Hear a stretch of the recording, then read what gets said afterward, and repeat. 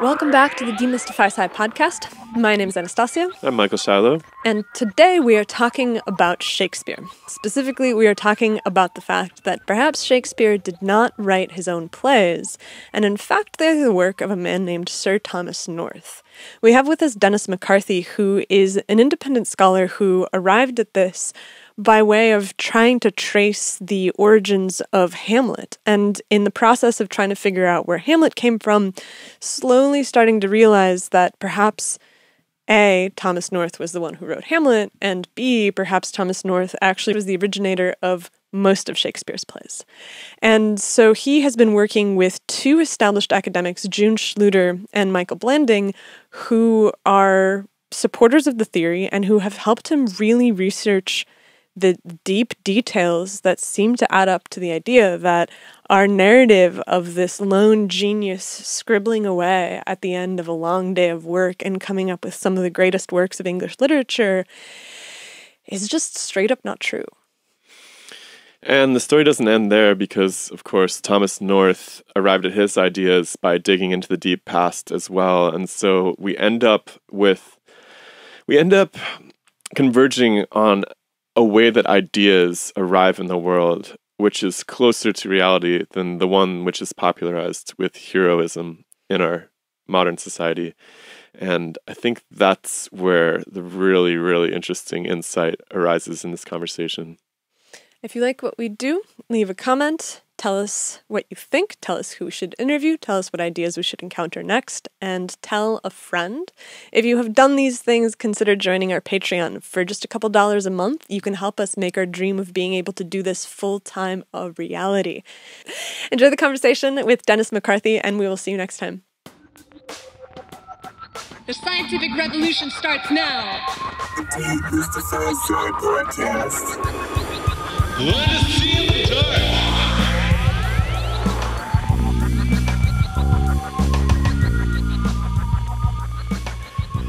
So many of the people that we talk to are working on ideas that are outside of some constrained narrative. And the story that they tell is one of pain, bitterness. Yeah. You know, it's very, very rare to meet somebody who's actually managed to bring an outside idea into mainstream discussion. I'm not even saying so that everybody's signed on to it, but just, I'm really excited to hear the story of the road for you to this point. And of course, we should probably start off by just laying out the basic idea here. Can you introduce us to the topic a little bit? Sure. My name's Dennis McCarthy, and I, and along with June Schlueter and now Michael Blanding, have discovered the original author of Shakespeare's source plays. Now, this is not controversial that Shakespeare frequently used old plays and then he revised and adapted them. We know this simply because of all these early references to these old plays before Shakespeare could have possibly written them. For example, there's a reference to an English Romeo and Juliet on the stage in 1562, which is 2 years before Shakespeare was born. And there's all sorts of other references like that to various, obviously, Shakespearean plays before he wrote them. So it's well known among scholars that Shakespeare often adapted old plays. What I believe I've discovered, and now along with June Schlueter and Michael Blanding have proved, is that Thomas North was the author of these old plays, and in fact that he wrote all of them, and which is a pretty big discovery. And what is more, he didn't just write them; he lived them, which makes it very thrilling and makes his life very thrilling. And for the last 15 years, I've been trying to slowly get this idea out there. Why don't people know about Oliver North? Why was Thomas North? Sorry, I always do that. We've had. It's one of those things where you're like, "Don't say COVID," and then you blurt it out or something. It's something I've been trying to avoid. Sorry. I think there's a Faulty Tower episode about this, which is another one of my favorites. Yeah, remember the one where all the Germans come and he's not allowed to talk about the war? Yes. Exactly. Whatever you do, don't mention the war. Yeah. Yeah, I keep wanting to say Oliver North. Thomas North. Yeah. Why don't we associate him with these plays in the first place? Well, there were so few records at the time. There's no literary magazines, no literary newspapers. So whenever there was a reference to one of these old plays or they were described, frustratingly, they never mentioned an author. And Sir Thomas North was a relatively minor figure at the time, so no one was independently studying his life. In fact, there's now only 3 experts on his life alive today, and they're the ones. They're me and my two research partners, and so he was known best for his translation of Plutarch's Lives, and scholars had known for a while, but in the 19th century, they really determined that the Roman plays of Shakespeare were based on them verbatim, that they were taken literally, a lot of the passages, straight from Thomas North's Plutarch's Lives. Shakespeare had never treated any other writer like this. If he's doing the story in Hamlet, yes, it's an old story, but everything in Hamlet is completely expanded and invented. The other plays are based on old legends and stories, but the Roman tragedies are straight adaptations from Thomas North's work. This is how Thomas North was known, mostly known before we started discovering that he was also the author of the source plays. And so who is Thomas North? So he's a relatively minor figure. He led what I like to call a riches to rags lifestyle. He was born to the first Lord North, had a very comfortable life and privileged life up until about 40, and then it was filled with war and poverty, mostly for the last decades of his life. And he was a playwright for Leicester's Men, for the Earl of Leicester. This was something that's newly discovered. And the Earl of Leicester would use plays to advance his own agenda. And Thomas North and all the writers under him, including Philip Sidney and Edmund Spenser, would write works and publish works, or write works and have them performed by Leicester's Men that helped the Earl and helped whatever particular issue of the year was that he wanted pushed forward. And Thomas North is mostly well known as a translator, but he's a translator, playwright, well-traveled, scholar knight, and it turns out he wrote and lived the Shakespeare plays. Okay, so when you say that he wrote and lived the Shakespeare plays, there's a lot of living in the Shakespeare plays. What do you mean? So it should seem impossible that he actually lived the plays because so many of them are histories and so many of them are based on legends. What I mean by that is he transformed the plays. He would take stories with malleable storylines and change them to suit his needs in order to put forward particular ideas that the Leicester wanted, and also to reflect the latest moments of his life. You see this with The Crucible, and as a perfect example. The Crucible by Arthur Miller is a history play, but it's really based on what is going on with Arthur Miller in 1952. So The Crucible is, the witch trials are based on the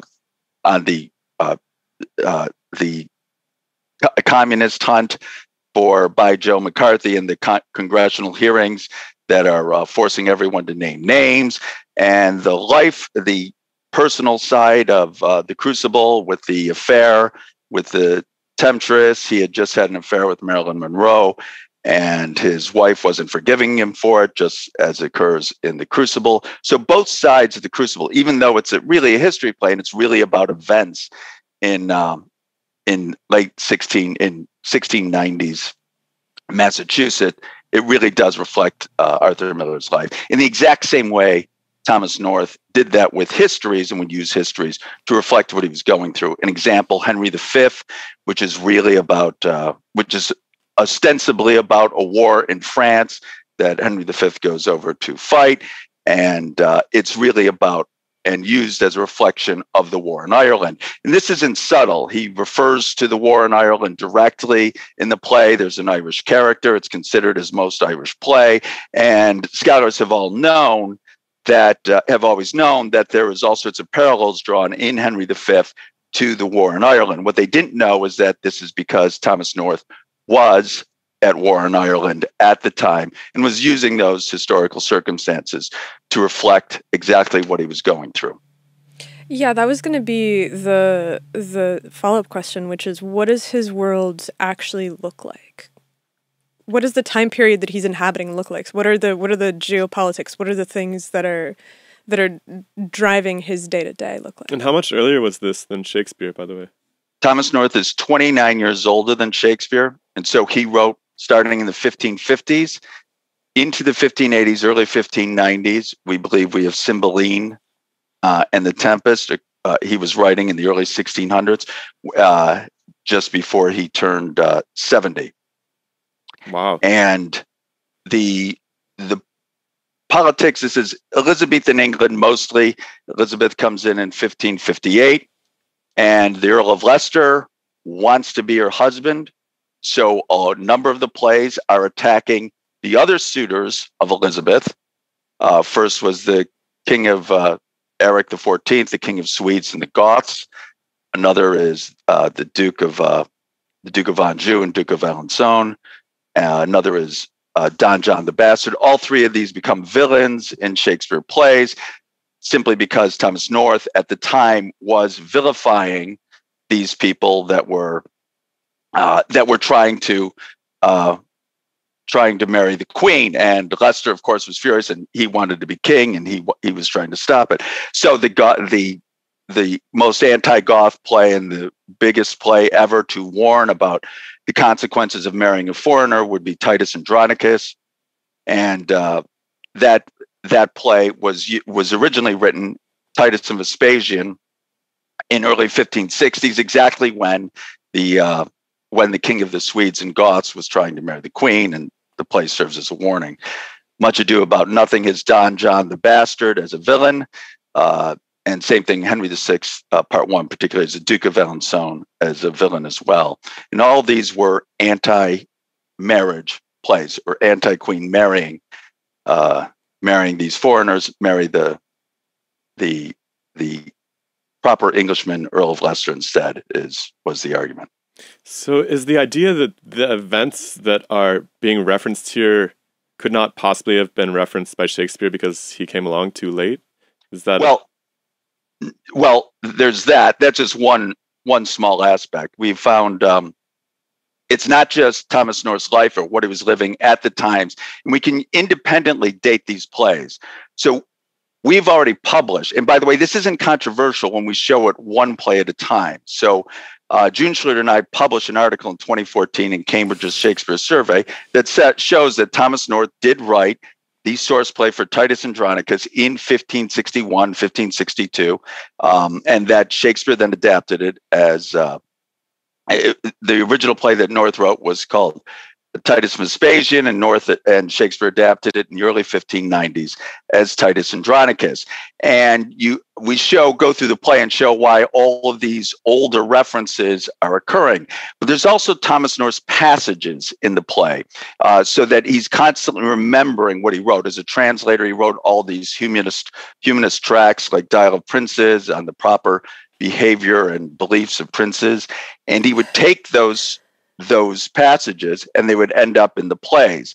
And you can date the plays in a number of different ways. One of them is through the source tales that were used, or what they were borrowing. So Titus Vespasian is linked very much, has always been known, to Gorboduc, which is a 1561 work. Then there's Thomas North's passages from his latest translation, which is 1557. Leicester at the time hates the Goths.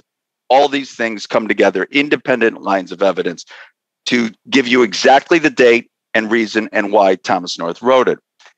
And we just can do this for 50 years. We can do this play after play, year after year, with everything. And when Thomas North starts writing Plutarch's Lives, then the plays start quoting Plutarch's Lives and start following. Then you get the Roman tragedies, and you get the English histories based and deriving from Plutarch's Lives and the comparisons.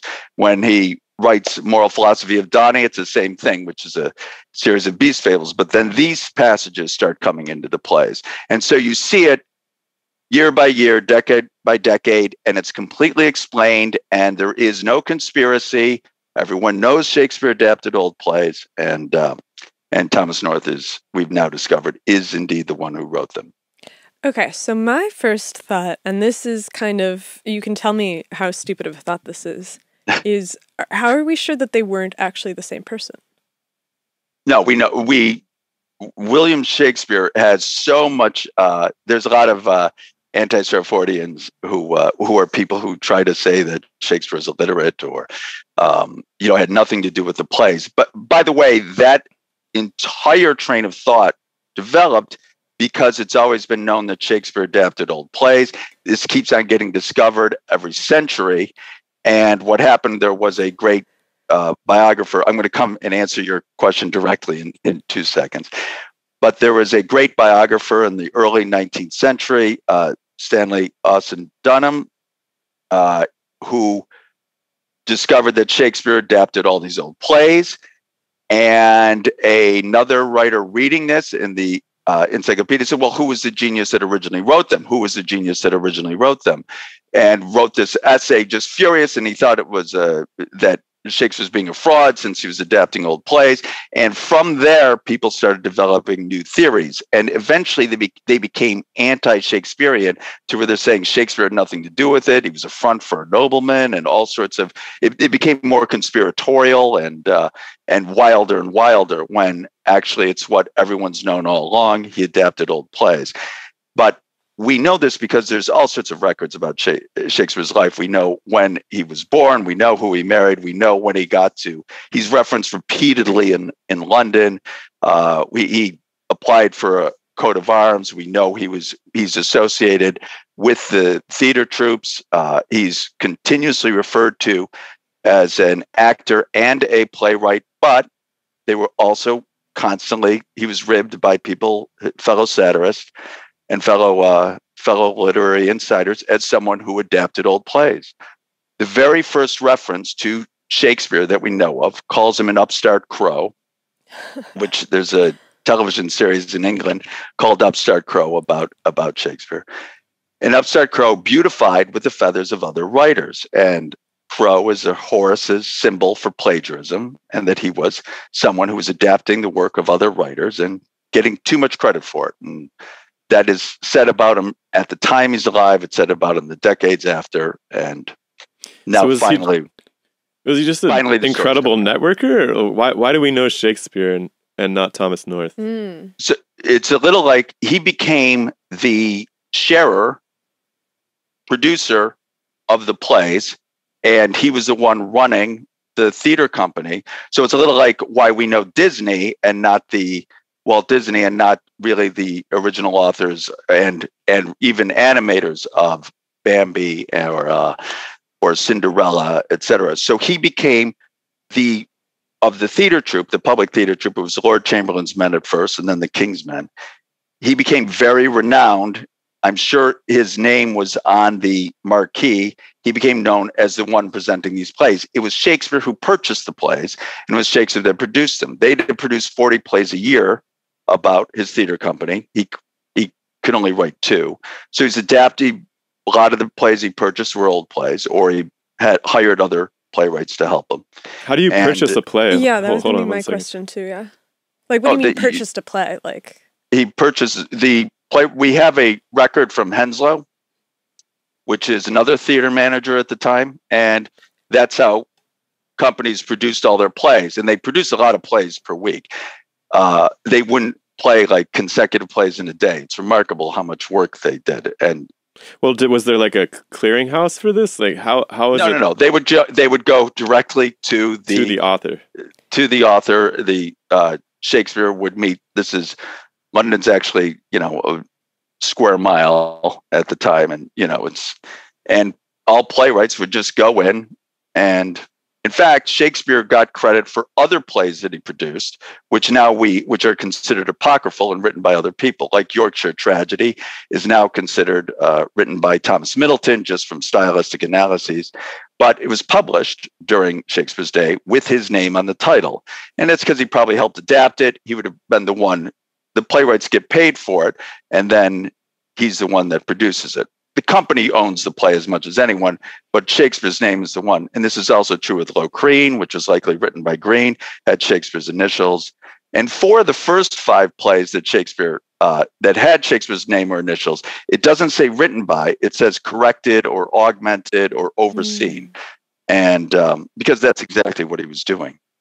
It reminds me less, the Disney example, I think maybe makes more sense as the Netflix example. It's as if Netflix buys the plays, buys the TV shows, and instead of keeping the original director or producer's name on it, it's like the CEO of Netflix's name on all the shows. A little bit. There's extra production, right? I mean, how dramatic are these adaptations? Are they word for word plagiarisms, or is he just taking the basic idea and making his own form out of it?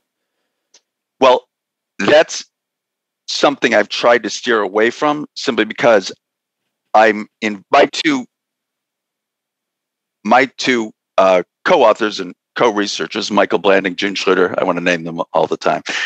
Absolutely lovely people, and have made some such extraordinary discoveries on this. I believe that Shakespeare was much more involved in terms of, was really the genius in doing a lot of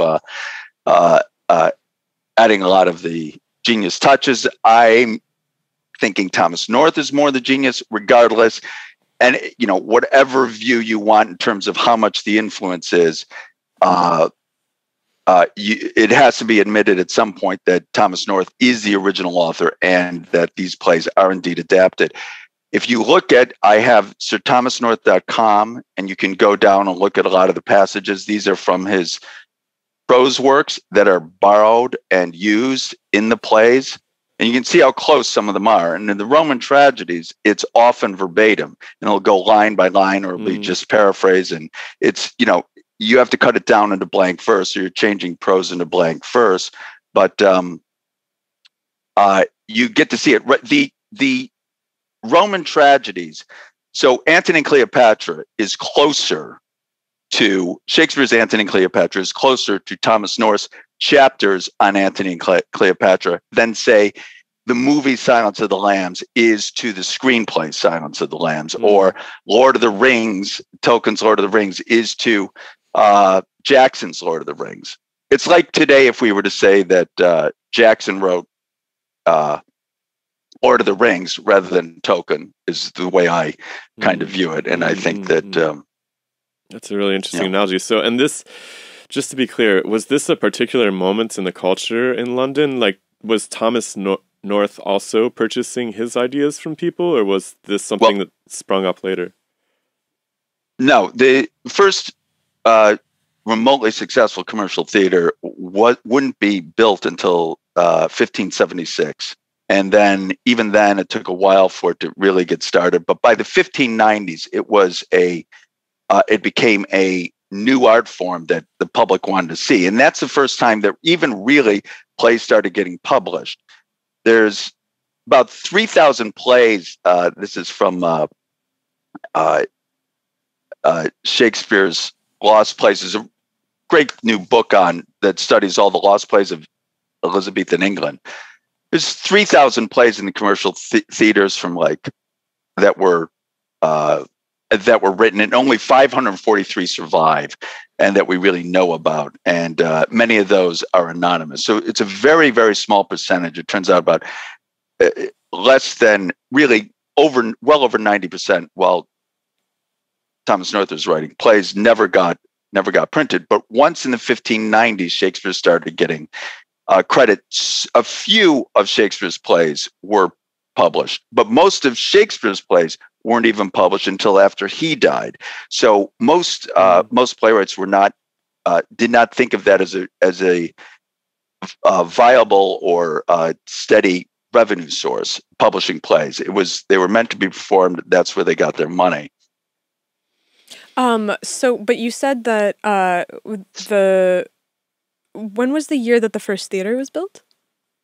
1576, first successful one, really. Four plays near London.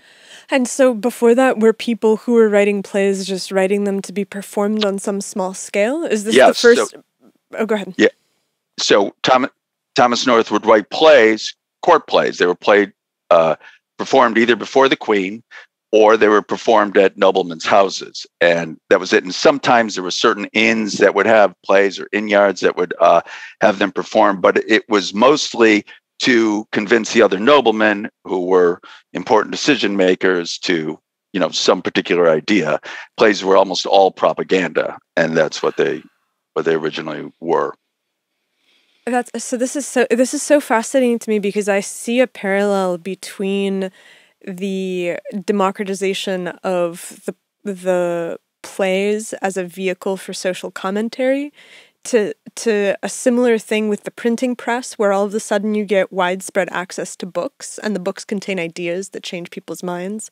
And then if you go all the way to the modern day, you have the internet, which is expanding people's access to ideas as well. And so I'm really fascinated by looking at this inflection point and the role that North and Shakespeare are playing in it, and the way that the spread of plays into the public sphere changes the way that people interact with society and with each other. Brilliant.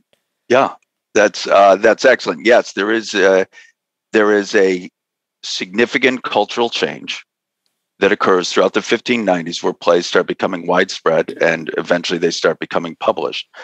There's another analogy which also helps explain what happened with Thomas North and Shakespeare. As is well known, a lot of the comedy skits from the 30s and 40s that became famous, Abbott and Costello's Who's On First, were actually based on older vaudeville routines. And for example, in Abbott and Costello's Who's On First, you'll see that everywhere, and it's called Abbott and Costello's Who's On First, and it became, I think it was Time Magazine's comedy skit of the century when they were ranking everything they ranked everything when it changed over to 2000. But they weren't the original writers. They adapted it from an old vaudeville skit called Who's the Boss? Now, who wrote Who's the Boss? We don't know. It kind of got lost in time. We think it even was written in the 19th century. This is conventional. I'm not breaking any news here. It's the same thing with Niagara Falls skit with the Three Stooges. They used to do a Niagara Falls skit, old vaudeville skit. A lot of their routines were old vaudeville skits they adapted.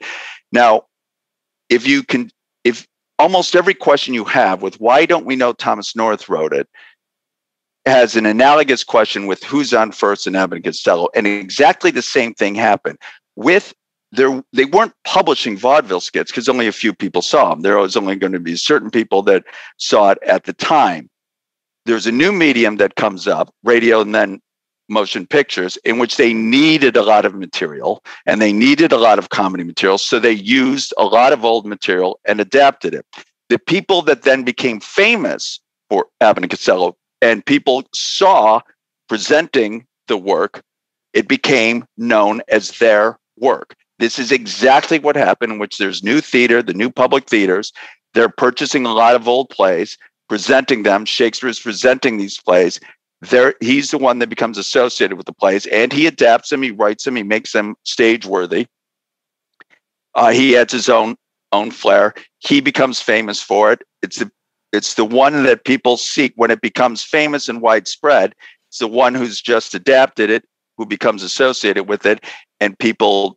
And the person who originally wrote it kind of got lost in time. It strikes me that this is just how art progresses, though, to some extent. I mean, it's hard to imagine that Thomas North wasn't drawing on plays that he had encountered over his lifetime, too. Right. And it seems to just continue to play out in society. Like, it's quite interesting that, today we have this concept of copyright, right? Which is supposed to protect these specific instances, but it absolutely is designed to promote the compiling of ideas and the progress of new ideas in order to actually make new works that are moving the ball down the field a little bit, I guess is what it comes down to. And I think a lot of people have this idea like copyright is just this miserly law that's there to, you know, make sure people get their money or whatever. But it's actually not at all, because prior to that, you would have been stuck in these disputes over, you know, who came up with the idea for, you know, this particular play or whatever. And then it's like, hold on a second. Where do ideas come from exactly? You know, I've never found an author of any idea that I couldn't trace down into infinity, that I couldn't literally keep studying for the rest of my life and come up with people who had also had, you know, that this person must have encountered or something. I don't know. They're out there in the ether, right? Multiple people develop, you know, huge breakthroughs in science at the same time for similar reasons. The discussion's there, the culture's there, and then all of the groundwork ideas are laid. So I wonder if it's just not illustrating kind of a fracture in our myth that there's individual geniuses that actually move the ball down the field, because no doubt they play a role, that these individuals who popularize things, but they're, you know, I don't want to be cliche, but they're really standing on so many other people that, you know, you could spend a lifetime. Isn't it interesting how standing on the shoulders of giants and standing on a lot of people have like very different emotional valences? They're propped up by a lot of other work, you know. It's it's an interesting obsession that we have with these singular heroes. I think that's something that is really Thomas fascinating. North write other stuff? So, like, yes. is Thomas North famous in his own right, just not for these plays? Yeah, for the translations. So for these, which were a lot of his own writing. So he would, as he's translating, he would also add in certain passages, particularly if he has certain dialogue that he wants to punch up. If there's something he's translating, for example, in Plutarch's Lives, there's a famous scene in which Coriolanus is who had been banished from Rome, was going to come back and destroy Rome. He had joined with the enemy. He was going to come back and destroy it. And his mother stops it. This is an extraordinary moment in history, in that if he destroys Rome, the entire world is a completely different place, because Rome won't become the empire that it becomes. This is just before Rome starts really becoming powerful. And his mother comes out, you know, of the gates of Rome and talks to him and begs him not to do it. And it's a major conversation in Plutarch's Lives. And Thomas North, as you read it from the French, he's translating French. It's clear that Thomas North feels that passage he can make it better. So Thomas North adds a few lines, makes it more visceral, makes it more powerful, and that also then becomes Shakespeare's Coriolanus. And a lot of those passages that North is writing are put in the play. Vanessa Redgrave, in the recent film adaptation with Ray Fiennes, Coriolanus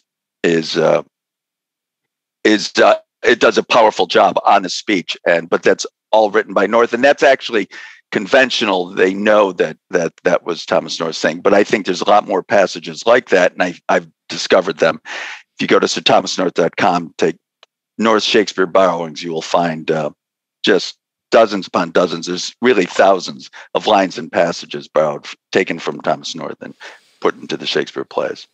So did he buy these plays from North?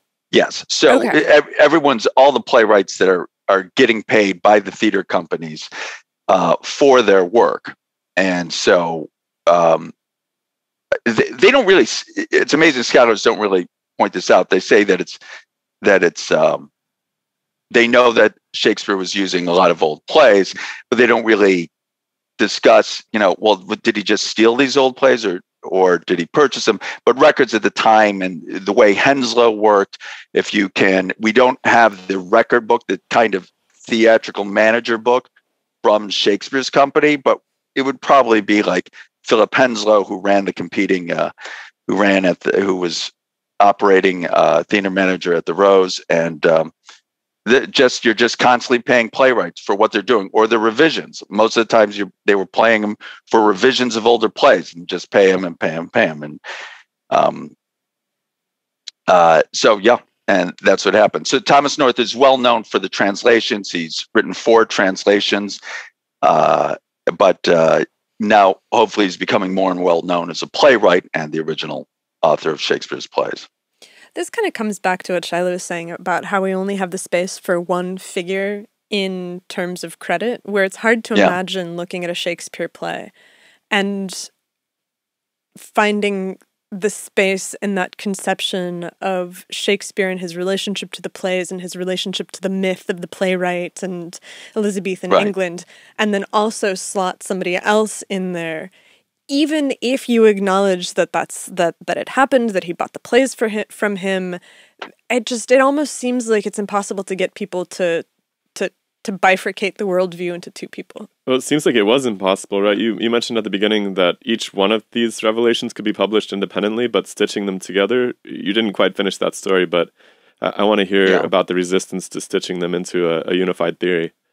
Yeah, so we passed peer review, and it was highly complimentary on the fact that Thomas North wrote the source play for Titus Andronicus, and showing exactly when it was, and people and Shakespeare scholars can accept that. And by the way, I shouldn't refer to Shakespeare scholars en bloc.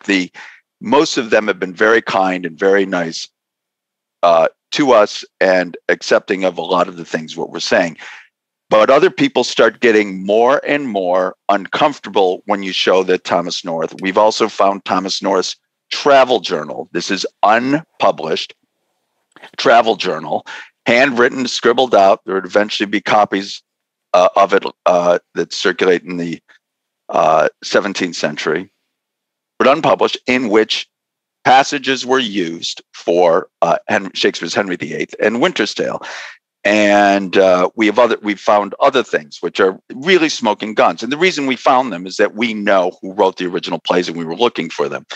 And my partner June Schlueter and her husband Paul Schlueter is the one who found notice of this journal by Thomas North, and these were used for Henry VIII and Winter's Tale, and that got published, and that's right here. And June Schlueter and I published that, and sorry, wait, I couldn't really quite see the title. What is it? I'm sorry, Thomas North's 1555 travel journal out of Fairleigh Dickinson University Press, and that got some nice notices and some press on that. We found this got notice all around. We found another manuscript that was an important used for Shakespeare plays, for 11 Shakespeare plays. There was news reports all around the world, including the front page of the New York Times on that. And which book was that? I'm sorry. This is the book. It's called A Brief Discourse of Rebellion and Rebels, because that was the name of the manuscript that we found. And a number of the plays, there's a character named Jack Cade in Henry VI, Part 2, who the story of Jack Cade is in here and isn't in anywhere else, particularly the story of his death. And there's all sorts of other passages that were taken and used. But we know to look in the North Family Library and look for works related to Thomas North, and we thought we'd find new sources for Shakespeare material. We never thought we'd find Thomas North's journal used for the plays, but we have. And each of these finds have been very warmly well received. But when you take them to the next step, the reason why we found them, we know that Thomas North wrote these plays, and that's why we're looking for him, and that's why we're making newsworthy discovery after newsworthy discovery after newsworthy discovery. Our latest is Michael Blanding found a copy of a history textbook called Fabian's Chronicle, which was used for the play Cymbeline, and inside is the outline of the historical elements of Cymbeline, found in North Family Library. It's Thomas North's handwriting. It's Thomas North's notes all throughout, exactly how you would create a play. This is the first real historical outline for a play ever found in Thomas North's handwriting in this history book for Cymbeline. and we've got more things coming. And it's just, and it really is a major paradigm shift here, but many are getting very, very unnerved by this and think we're kind of anti-Stratfordian and we're trying to take credit away from Shakespeare or something like that. We aren't trying to do that. We just know scholars are well aware that Shakespeare used old plays, and we're just telling you who wrote them, and we've proof upon proof upon proof. What percentage of Shakespeare's plays are you attributing to Thomas North? Well, we have... Right now, I've got, this is the last time I'll do this for the so this is the book that kind of describes it all. Thomas North. Oh, go ahead. I was going to say you have to call it, yeah. Thomas North, the original author of Shakespeare's plays. In there, I've got significant evidence for over 20. It's really going to turn out to be all but 2 of them, and those 2 are Merry Wives of Windsor and The Two Noble Kinsmen. So about... Who'd he steal those from? Merry Wives of Windsor is a Shakespeare-directed project, and I believe he did that because of the popularity of Falstaff, so he could create another character. Then Two Noble Kinsmen might have been an old Richard Fields play, and he wrote that with Fletcher. There's other, and again, there were many other plays that Shakespeare also got credit for at the time and that people thought he wrote for a century after his death, including Yorkshire Tragedy, London Prodigal, Locrine, Sir John Oldcastle, plays like that, which we don't think he wrote today, but he got credit for when they were published. His name was on the title pages, and that's because he was the figurehead and the major playwright for the Lord Chamberlains and Kingsmen. That's who performed it, and I'm sure he helped adapt those too. And he was the name that was put on it. I mean, I can see how that is a troubling proposition, right? To say that all but 2 of the plays are written by one guy, and then the other 2 are probably somebody else. Like, I can see why people are hesitant to accept this. Yes. I think that it really does undermine the idea of the lone genius, which is really satisfying to me, but in a way, it also kind of just places it back onto Thomas North, because... I do point out that it goes from you get to see where the development of the ideas do derive from, because he is taking legends that he has read about, these foreign legends particularly, rewriting those stories, and he's using the humanist wisdom that he has written about in his translation. So each of his 4 translations are collections. He's a collector of collections. Each one is a collection of itself of humanist wisdom or tremendous stories. Plutarch's Lives is of historical stories in which there are all sorts of moralistic lessons also added by Plutarch at the end. It's the same thing with Moral Philosophy of Donnie. All of it is council literature. These are the most important and significant legend stories in the world, and all these humanist beliefs and theories written out. So he's taking what he's writing. So you're right in terms of everything is kind of derivative, or all ideas come from, they aren't invented new, they're threads that are kind of woven together from the past. And you can see this now with the Thomas North theory, how they all come together to form these masterpieces. In fact, exactly as you had said, in terms of that, you get this, everything is derivative. I point out now you actually get to see the intellectual origins of the canon, rather than what it had been was a kind of big bang of intellectual achievement where, Shakespeare's just sitting in his study after many hours at work, performing the plays, running the theater company, then getting to his study, and just these ideas and all this humanist wisdom forming out of nothing and, just exploding out of nowhere. And instead you see an evolution of these ideas. In fact, this is how I first discovered this. I was going to do my background's biogeography, and I'd written a book, Here Be Dragons, on biogeography, and I wanted to show how ideas evolve just like species do. When they spread around the world, and then when they move into different locations, they end up there's speciation occurs, and they end up evolving and changing and in its various forms. And I wanted to show how this also is true with ideas, cultural memes, whether it's religion or technology or languages. You can see them, you can trace them moving around the globe, and you can see how they adapt and change and evolve and evolve. And I wanted to show how this also occurs, and I was going to show with Hamlet. I was going to take it the time I assumed Shakespeare had originated everything. I was going to show how all the ideas of Hamlet ended up in London and in the mind of a single person. And but it turns out, if you look for the history of Hamlet, this is conventional. They know that there was an old Hamlet that was discussed in 1589. Scholars do, editors refer to this as the Hamlet. And that had been written before Shakespeare. So I knew a lot of these ideas had already taken place and had already been put in this original Hamlet, and that this other person was was at least the one who it was known to be a Senecan tragedy, put a lot of the ideas of Seneca and the legend, the old Danish legend, together into this story. And I wanted to figure out who it was. And it wasn't really as hard as you think with all the new technologies that we have available to us. Can you say more about that? Sure. So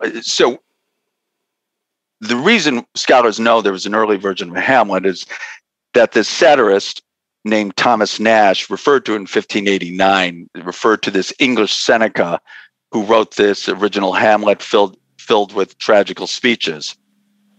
And this is too early for Shakespeare to have written. He may not be in London yet. He may not have written a first play, so he obviously didn't write his masterpiece by that time.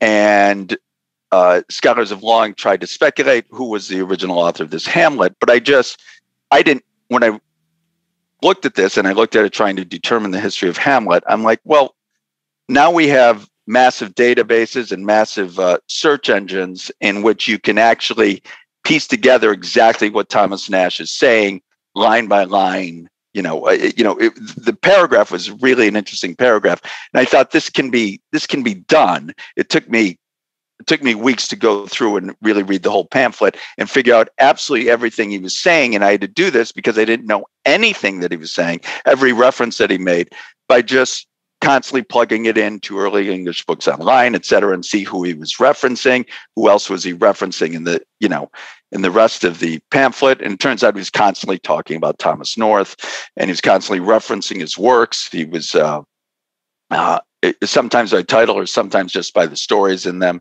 And I didn't know this when I was reading it. You would just discover this when you would plug it into early English books online.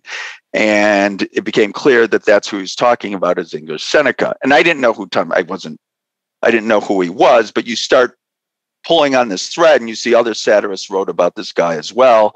And they attributed all these old plays to him. When they called him an upstart crow, one of the reasons is because they were referring to Thomas North as the person who had written the early plays. Some of the early plays, Green also, for Low Crean, he was getting credit for, and they were talking about that as well.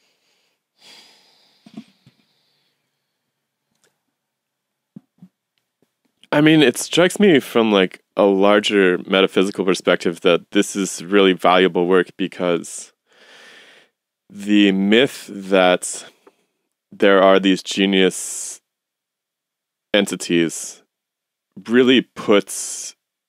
Also known as geniuses. This isolated entity, it really puts the attainment of progress in an individual's lives in this mythical out of reach place, which I think is a disservice to, especially, I think of kids especially, when they learn the history of the great works. And I often, sometimes my students will come up to me and they'll be like, what's the most important thing, in getting out there and making, succeeding in my career, like succeeding in the world. And usually I tell them they need to learn how to play with other people really well. But I think there's another element to this too, which is really understanding the past. And really, there's no time for that in grad school. If you go to become a scientist or something, you're just thrown into a lab and you're just grinding at the mill.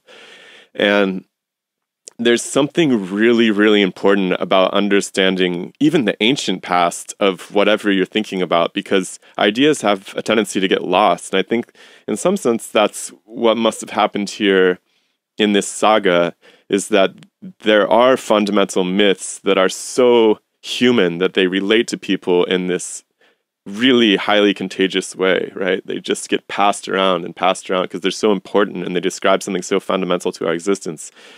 And if those narratives become out of date or unreachable or somehow unpalatable, then it takes somebody to come along and harness that past and put it into language that's relatable to the people again. Like, you mean in the sense of, if you create the myth of the lone genius who creates a body of work, that what you've done is you've created this unattainable mythical status for what it means to accomplish something in the world for the people that are attempting to look forward now? That, and it puts them on a trajectory which I think is isolating and hermetizes them in a way that I think is unproductive. Because in reality, when I look at people who have done great works, they're really, really involved in the community and in the past, and they're not just going into a cave and thinking about, how light behaves or something, right? They're really understanding the struggle, the history of people wrestling with these ideas in the past. And in the case of, I don't know as much about playwriting, but it seems like there's these stories that constantly crop up. There's elements, these archetypical stories that keep cropping up. And of course, yeah. They're more Nigel Godrich than Ted Kaczynski. Break that down for me. Okay, well, so like Nigel Godrich is a producer. He works with other people. He creates things. He networks. He's the producer that turned Radiohead from just another pop band into Radiohead. And he's really crafted this very spooky sound. And I think he works with other people as well. But he's a networking, creative individual that is putting forth a massive body of work, and Ted Kaczynski locks himself in a cabin in Montana and writes a single screed and then blows a bunch of people up, and he won't have that's the hermetization. It inevitably turns you into violence against the system that you're turning against, because you view yourself as a victim, and so you must be isolated. And as you're isolated and things aren't working out for you, then you become progressively more aggressive. And the person who's integrated doesn't happen to them, because they're part of a larger system, they're productive, they're making things happen. I mean, yeah, I think that it's just a real disservice to not understand how great achievements occur. And it's so much easier for people to imagine these gods pulling it off, these near god-like humans. But in some sense, I think that that's really sad too, because it does alienate people who want to be the innovators of great ideas unnecessarily. And it also just, it makes it's just not honest, right? And that, dishonesty never leads to anything good. Right. Well, to your point, I think, for example, it is nearly impossible to say really with any accuracy or seriousness when something was invented, because everything evolves. And this is true with ideas, etc. So whatever the object is, so many of the pieces had already been invented that the last person who creates it, let's say it's a telephone or whatever, or the car, the last person, you already have the engine, you already have the wheels, you already have the chassis, everything is already together, and just one person is just putting what has already been invented, all these other things by other people. And it's just one stage in the evolution that this person added this element. But there were many thousands of individual inventions before that, and as you keep on going back, those derived from from other things. Alexander Graham Bell and Elisha Gray both. So the phone isn't invented for the tens of thousands of years of human history. Never invented. They both end up filing their patent for the phone on the same day, and the reason we celebrate Alexander Graham Bell is he beat him to it by a few hours. Elisha Gray. But the reason now that seems impossible, but the reason it is that it happens identically at the same time is that all of the elements for a phone to be developed had been invented, and so now it's just a matter of one person putting together that last piece. So a lot of times the inventor is that it's just the last piece of something, of all sorts of material technologies that have been invented by other people. And this is true with ideas. This is true with stories. This is true with, the Hamlet story kept evolving and changing until it got to London. It's the same thing with everything. It's memes as well as genes that evolve. Yeah, and there's an understanding that's built into us, right? This was Carl Jung's whole point, was that there's things you know that you don't know, and in literature, I feel like these are the roots of these stories that appear over and over again. Like, yes, of course, people are aware of the past to some extent, but there's some stories that are just so fundamental to the dramas that play out inevitably in our lives. There's my life and your life probably have very many of the same dramas. We fight with the same demons. They might be a little bit different in circumstance, but there's elements of it just being a human. The archetype. Yeah, it's really fundamental in some sense. So it's astounding you're saying this. This is exactly what Plutarch's Lives is about, and exactly what the Shakespeare canon is about, is that these stories keep on occurring, that the reason you're studying Richard III and the reason that it's so significant, because that type of guy comes along again and again, and the toadies that work from all these decisions, and they Plutarch's Lives specifically shows multiple comparisons. This tyrant occurred. This tyrant occurred. Look at the similarities here. It's the same thing that is made in the plays with each of the major characters, especially major villains. He's just like so and so. This is what's going on, and they serve as warnings. Stephen Greenblatt, a Shakespeare scholar, absolute genius, wrote this wonderful work, Tyrant, and showing a lot of what was occurring over the last few years was completely predictable, and shows really shocking things. If you were to read the Jack Cade scenes, for example, in Henry VI Part 2, you would think that it was a spoof on what was occurring today. They wanted to make England great again. They were anti-foreigner. They were, Nice. They really believed they were going to sweep. They were going to sweep they were anti-elite, kill all the lawyers as part of that. If you knew how to read and write, they're the ones that are oppressing us, et cetera, et cetera, et cetera. It was just line by line exactly what was going on, and this is why history repeats itself, is because we haven't changed as a species, and we're still susceptible to the same passions the fight against tyranny is in some sense the most fundamental drama imaginable in some sense. Right. I mean, in so much as any system of organization tends towards corruption, if not if left unchecked. And so I feel like every single organization, even your individual, even just your relationship with your wife or something, like anything can drift into a tyrannical form if it's not, taken apart and put back together in a way that's more healthy, right? I think this is the shadow, right? This is the idea that all within us contain the terrible evils of humans and all of human nature, and we choose to play them out. And if we can look at them and evaluate them and see them in ourselves, we can diffuse the bomb. But if we can't, then we become the tyrants. Like, I don't think that a warlord sits around in the evenings and examines his shadow. I don't think that's someone who's... But we know the warlord's fate, in some sense, right? Like, the drama plays out for the tyrants. Like, The drama Tyranny is plays out for the inherently. tyrants, but it could be over the course of thousands of years, right? Like you can have tyranny after tyranny after tyranny after tyranny. And so the one thing that we It's don't kind of know is how unstable. long it is, but the one thing that we don't know is how long the tyranny will last, because you can have highly repressive regimes that last for a long time.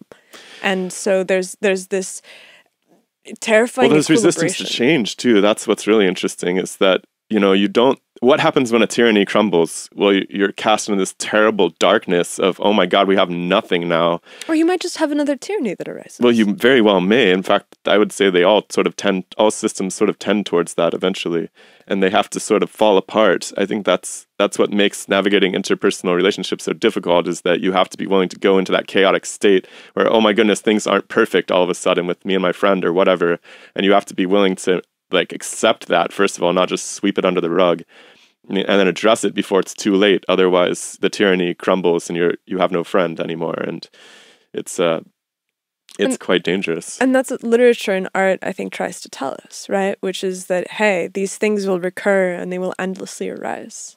Right. Right. Yeah. The yeah.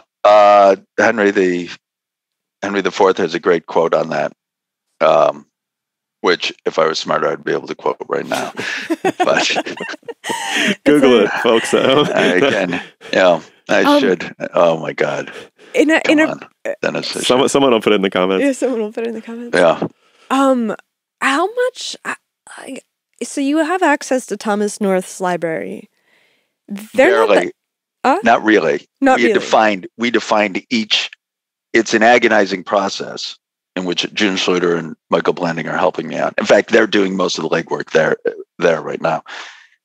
In which because unfortunately the North Family Library was completely dissolved mostly dissolved in the early 19th century, and each of their books are scattered across the libraries of the world, and unfortunately you just can't Google it and find it. You have to go into the library catalog of the particular library to see if they have a manuscript or a book that was original and part of the library. And that's Michael Blanding found the Fabian with Thomas North from the North Family Library, and this because of a book plate, and Roger North, his brother, would write Durham Potty in it and sign each of the books he had. So that's what you're kind of looking for. But he found that at Harvard Library, in fact, which was fantastic, and got his hands on it. And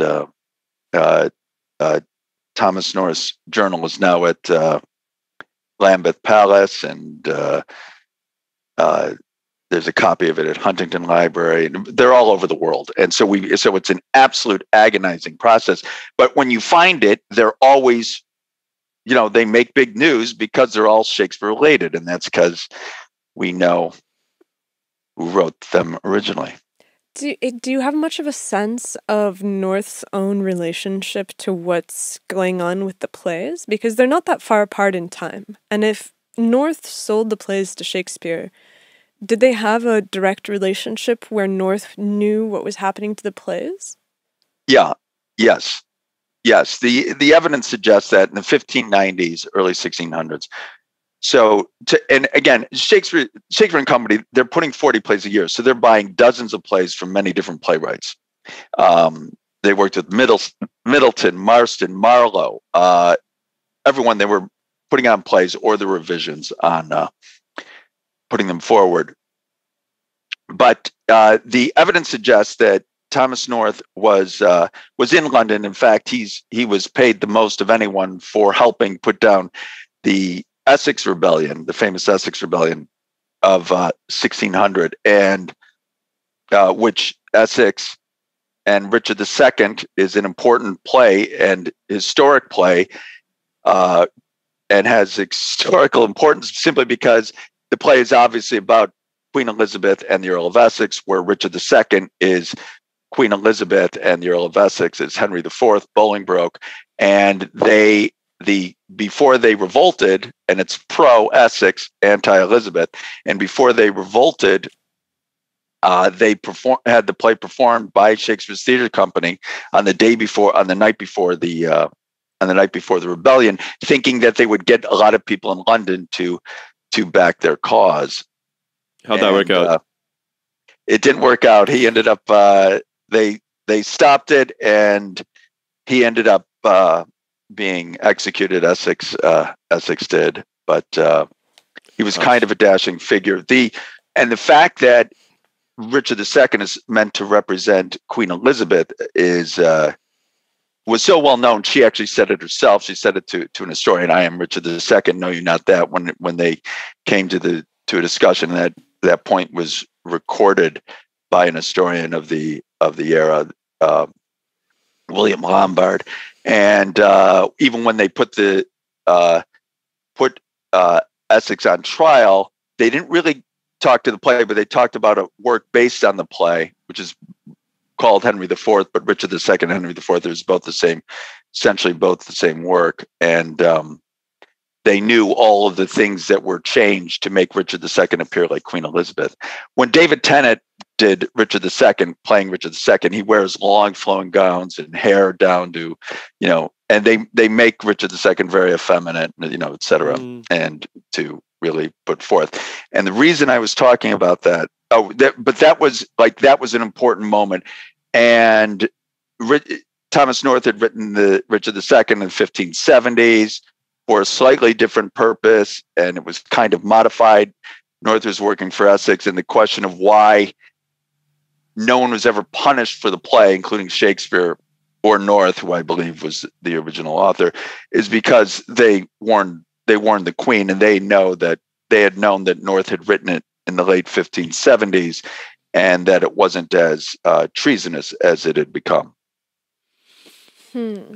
And so, but the original line of thought that got us here is, what was North's relationship to the success of the plays as Shakespeare was putting them on? Like, I would be preening if I was writing play after play after play that was becoming well-known and beloved and being played in front of sold-out shows, and I was like, I'm the one who wrote that. I sold it to the guy. Yeah.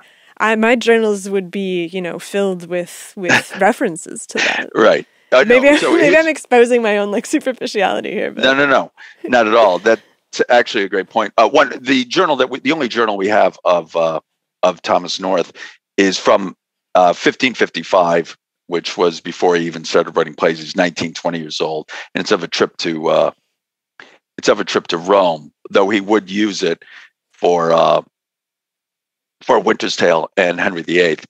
But I'm sure North felt like that. But we also have a little bit of a modern view of how Shakespeare's plays were received. A lot of times they weren't put on the way, no one was really going to a 4-hour Hamlet, and the groundlings weren't standing there where they had to stand most of the time. And we're just clapping at blank verse soliloquies on the plight of man. They were cut down. It was more sword fights, less chit chat, and a lot more action. And they weren't instantly seen as these, oh my God, these extraordinary works of genius that everyone. There's evidence that Thomas North was very arrogant and cocky about his works when there's satirical representations. He believed they make it every time they do a satirical representation of him. At the time, they would make him this sort of conceited knight who believed he was the best writer ever. And so he probably did think he was a great writer, but he probably wasn't that concerned or proud of the plays. Shakespeare would have adapted it. They were sometimes cut down.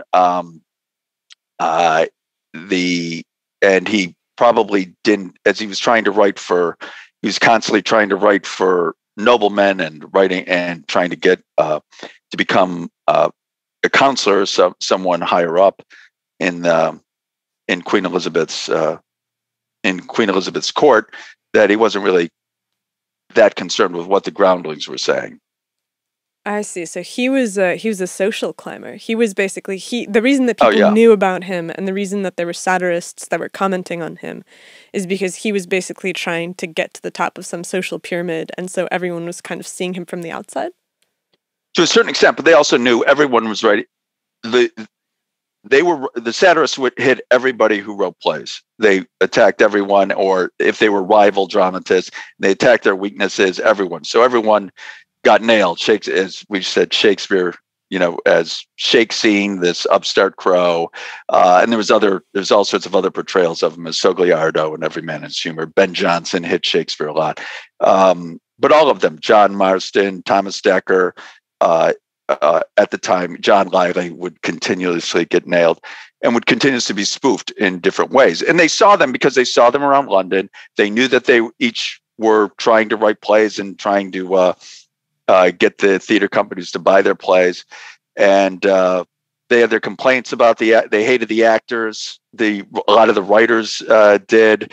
The actors complained about the playwrights. It was exactly kind of what you think, but even more vicious than normal, simply because starving to death was a real proposition, and dying of poverty. Robert Greene essentially died because of that. Thomas Kidd died broke and in pain, and so there was the rivalry is a little more intense among these writers, simply because sometimes theater companies would buy one person's plays and not another, et cetera, et cetera, et cetera. How much of a different life were people leading in the cities to the life that we know of today?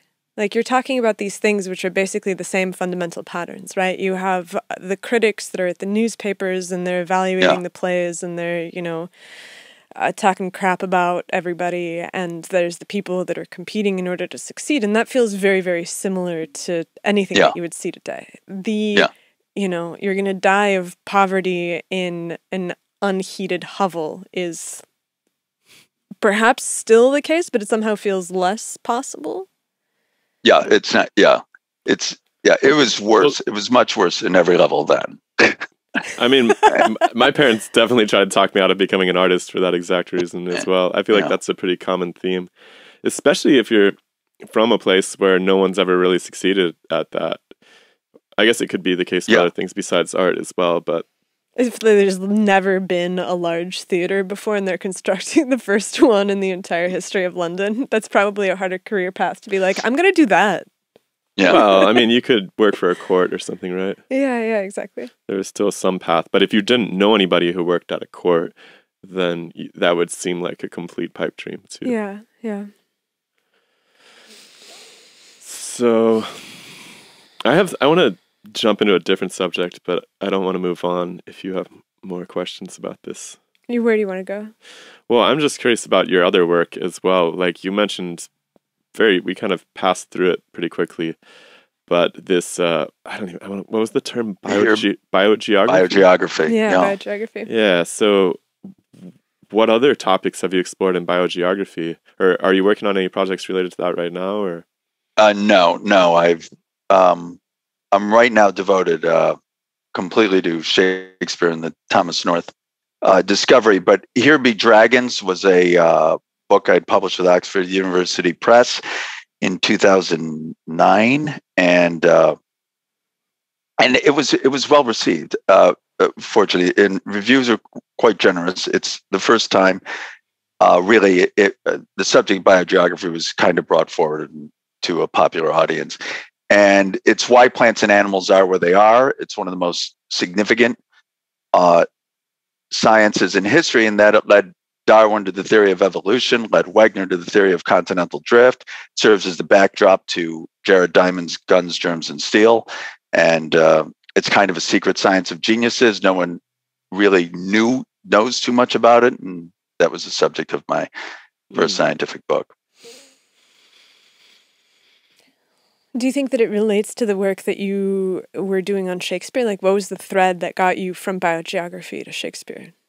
Yeah, so it really was. I was as in biogeography, you find these extraordinary distributions of plants and animals, and you see how the similar species live near each other because they're more closely related. So grizzly bears and polar bears are most closely related, and you see this in penguins are all in the south, and the more close they are together, the more closely related they are. And Darwin noticed this as he did his jaunt around the world, and noticed the changes that were occurring over space and time. So what I wanted to do was show that, and this isn't my idea, that memes evolve. Richard Dawkins has been talking about it forever. I wanted to show the movement of ideas. You can do this with religions, just as you can see different species moving to different, well, you have, whether it's African and Indian elephants, or you can do this with languages or religions, where you can see them spreading into different lands, whether it's Mexican, Spanish, and Spain, you'll start to see differences arise. You can do this with ideas, legends, stories, and I wanted to show it with Hamlet. So I wanted to give a biogeographical history of Hamlet, where all those ideas did come from, whether it's both the Danish story, which really started as a Viking legend and went to Denmark, down to France, and with each time it moved, it changed a little. And Bellefeuille, who wrote it in French, added his own elements to it. Then it went to London. Then there were other ideas, Senecan tragedies, which it was kind of moved with, started in Rome, obviously. And so Hamlet is very much the product of the Renaissance-inspired transfer of ideas across Western Europe and the motion of books, as with the printing press. And you get to see exactly how the story evolved, just as you would see a species evolve when it ended up in a particular region. So this is really interesting that you bring up the printing press again, because we're working on a book about the future of science. And I think that in order to explain the future of science, you have to go back into the past, and in order to be able to understand how these ideas are generated and how they spread. And I was just reading, I think her name was Elizabeth Eisenstein. She put together basically a history of the effect of the printing press on the development of the Renaissance and then the Enlightenment. And I wonder if your research has given you some context to the massive shifts that were happening in culture at the time that these books are getting passed around, because Shakespeare is obviously this high point that we look at, and when you glance back in history, you sort of see the Everest peak of Shakespeare. Right. But there's it's all right. And we see those time to time. Newton's another one. You see these people pop out of nowhere, and then there's just like this enormous explosion and proliferation of thought in that vein. That's true, yeah, but I also think that that's an artifact of looking back in time. Like we keep going back to this idea, the myth of the lone genius. Shakespeare was a product of his time, but because so few of us have an accurate sense of the time, so few of us have an accurate sense of our own time, right? We're limited to the things that we see on the internet, the things that we read in the newspapers, and the historian's work is to go back and to reconstruct a cohesive narrative of what people's experience was like. Right. And That's so right. I wonder if you have a sense of that cohesive narrative of experience, of like, what is the... Like, how was the culture? What was the culture war of the time or something? Not even necessarily the culture war, but just what was it like over the course of a lifetime to have been born in, let's say, 1550 and then to die in 1620? Like, what is the arc of that life? How does the world change? And what is the role of North and Shakespeare in the way that world changes, if any? Well, two things. Another thing to your point about that, you will find that a lot of times there are regions in the world that just become known for some particular artistic explosion, and that's because of all of the elements that end up in that region at that time, whether it's art in Italy during the Renaissance, and particularly in certain cities, and London for writing and for plays. And it's not just Shakespeare, but it's Marlowe and poetry as well, Sidney and Johnson, and a lot of great literature comes from that particular region and that particular area. And there are mechanistic there are causes for these regions to do it. You've philosophy in Germany. Ireland had an explosion in the early 20th century in literature, and there's all sorts of reasons for it. And one of the reasons is simply because of all of the ideas that are hitting London and coming into London at the time. A lot of some noblemen traveled. When North would travel, he'd bring back books that he got in France and Italy, and so all of these ideas were brought. With the advent of the public theater, people that's what they did at the time. There was, in terms of what it was like, and I will continue with that point. In terms of what it was like, you're born into an aristocratic society, so everything is classist. You had to wear what you wore. It was clear who you were and what station you were. It wasn't easy, but it was possible to move from one station to the other. But everyone thought of different people, and you will see this throughout the plays. There was very few ideas of actual democratic equality. There's very few people, even maybe Montaigne was arguing it a little bit. There's very few people who I would consider, who you would consider the 21st century progressive back then. But since there was humanism, there was enlightened ideas, and there was some enlightened ideas which you could see would lead to more progressive and more democratic views that were starting to arise. So it was a kind of filthy, rough, class-oriented existence, but there were glimmers. There were glimmers around the outside in terms of the art that was being created, and based on humanist ideas that would eventually become universal and more take over the world. And it seems like the central theater allows people to come together and discuss things that are occurring in their world in a new way. Like it opens up the floor to comment on societal level events in a way that you might not have in the case of just oral traditions or disparate storytellings and individual theaters. It centralizes the narrative in an interesting way. The centralization of the narrative is interesting, right? Because when you have, let's say, every courtyard has its own play, it's very different than when every courtyard goes to the same play. Yeah. Here's just one more interesting thing about society. Something to give you, I think, which really helps given a whole idea of the society. You could go to the Globe in 1600 or you could go to Southwark. So it was on the Globe Theatre was across the Thames from London. You could cross the London Bridge to where you're going. You could either go see, which is right next to it, bear baiting, which is where you watched dogs and a bear, hunting dogs, savage a chained bear, in which the bear is trying to kill the dogs. Or you could go see Hamlet. So you're getting one side, you get still the medieval savagery that is right then and there that the humans are just leaving out of, and you get some of the pinnacle of artistic achievement.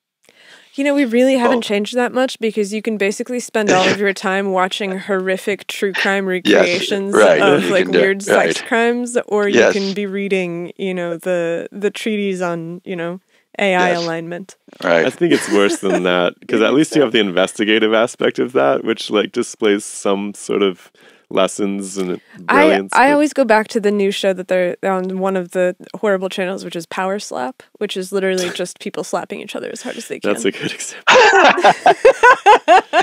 Yeah, that's Okay, I just bread and circuses. Yeah. Is an eternal principle, and I guess go ahead. You were going somewhere. Well, I just think it's kind of obvious why the one succeeds when the other doesn't in the long term. You know, I mean, there's obviously something extremely productive about people gathering around, putting a drama on display and discussing how it relates to their lives in a way that actually seems to move the ball down the field.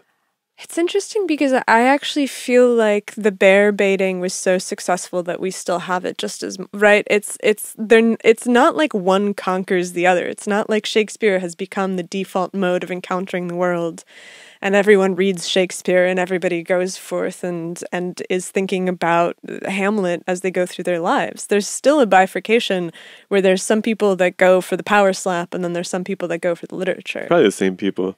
In terms of the spiritual vortex that continuously arises, yeah, for sure. You're not gonna, and this is where utopianism starts to fall apart, because you go 500 years back and you see people doing the exact same stuff in, dirtier, more filthy, more stringent conditions, and you go through all of these periods of reform and social justice and the desire to make things better and just generations after generations of people working to change it, and we're doing the same thing, but we're dressed nicer and our houses are clean.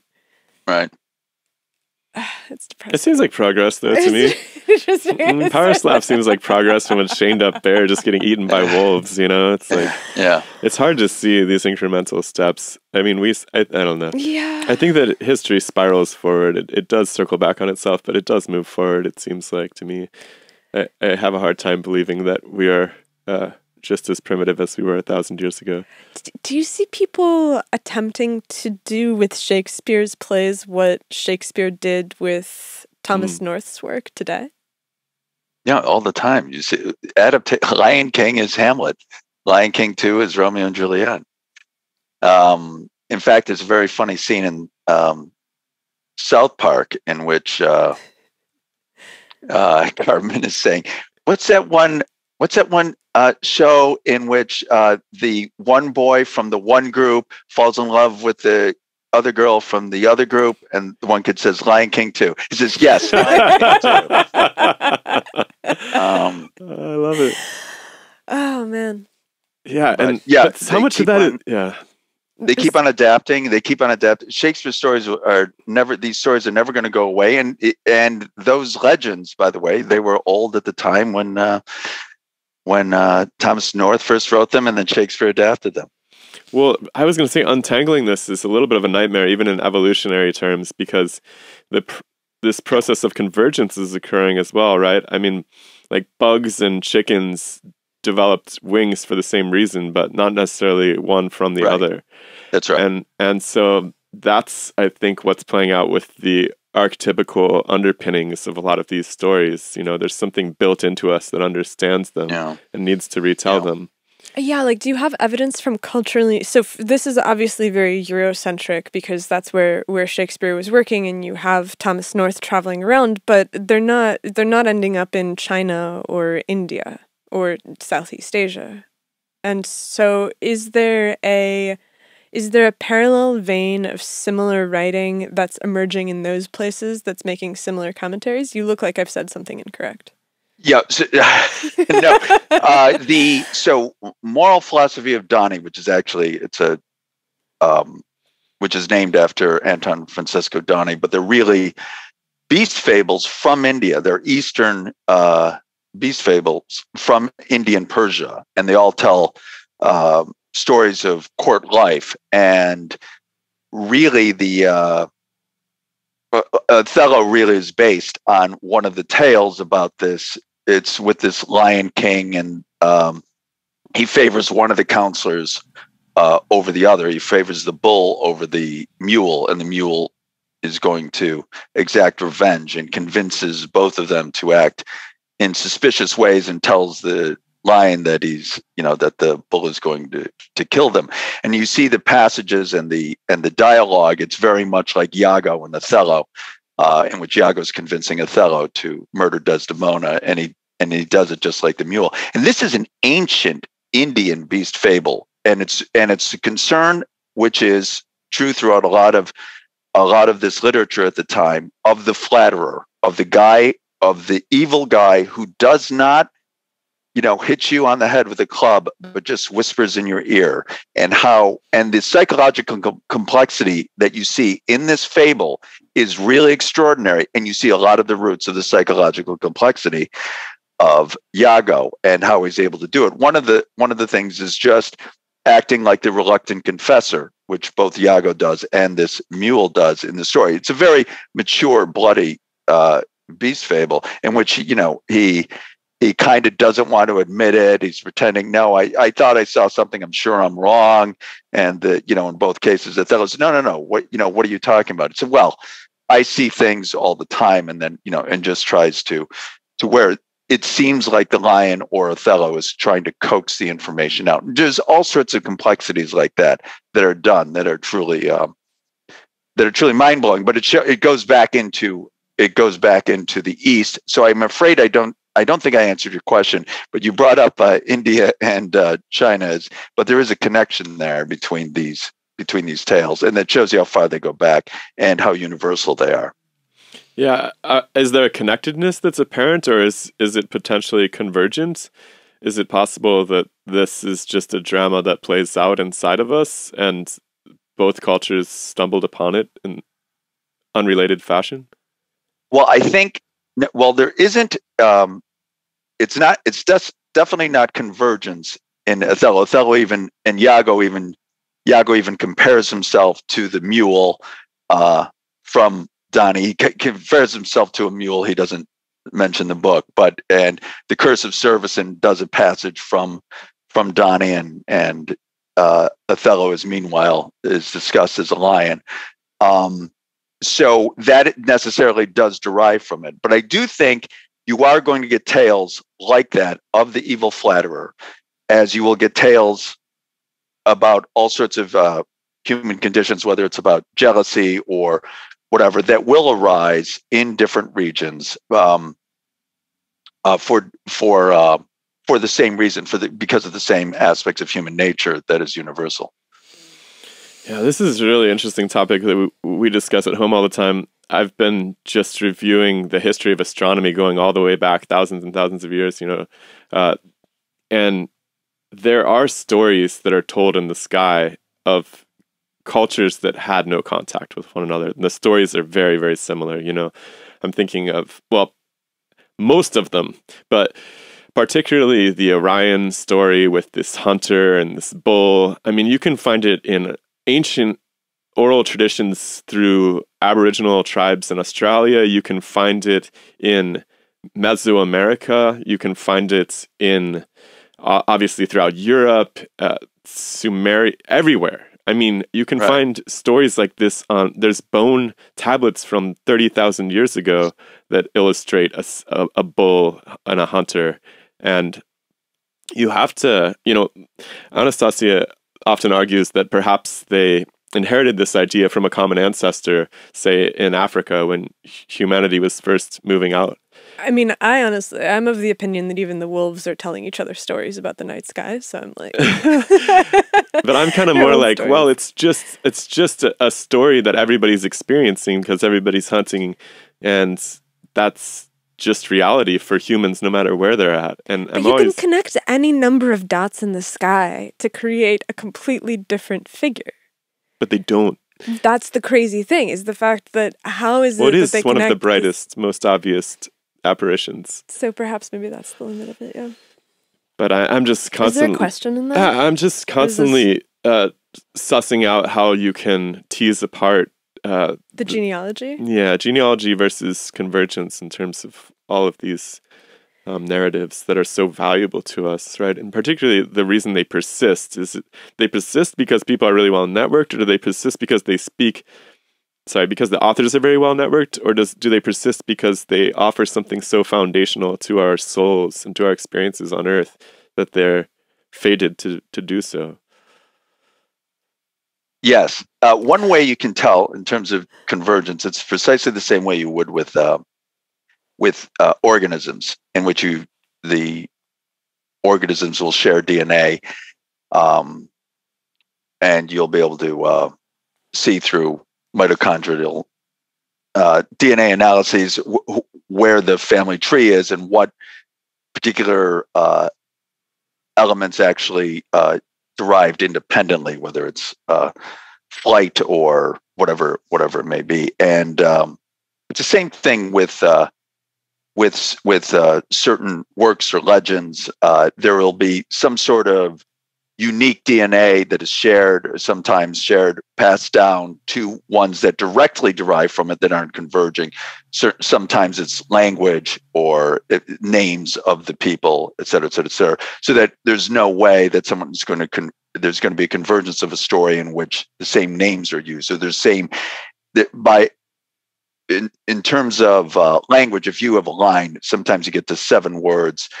7 words are often enough to be unique in the history of the English language. That may seem incredible, but there's thousands of words you can choose from, and the numbers, if you just, with each new word, it becomes less and less likely that this happened by chance.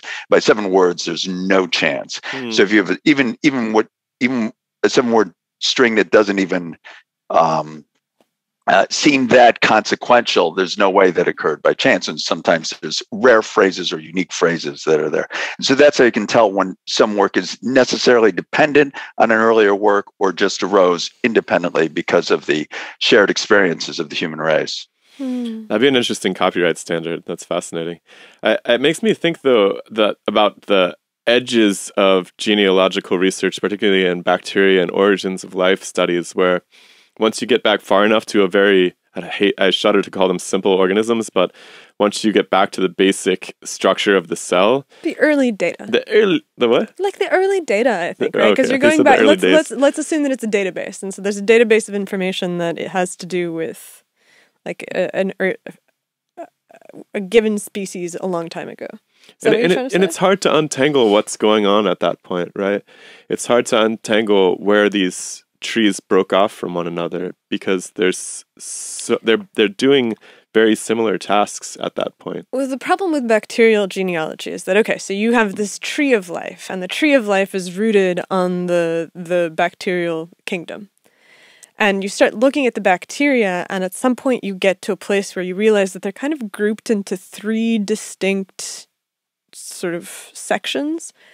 And inside of those sections, there's not a hierarchical order of these came first and then these evolved later, because they're swapping DNA so aggressively.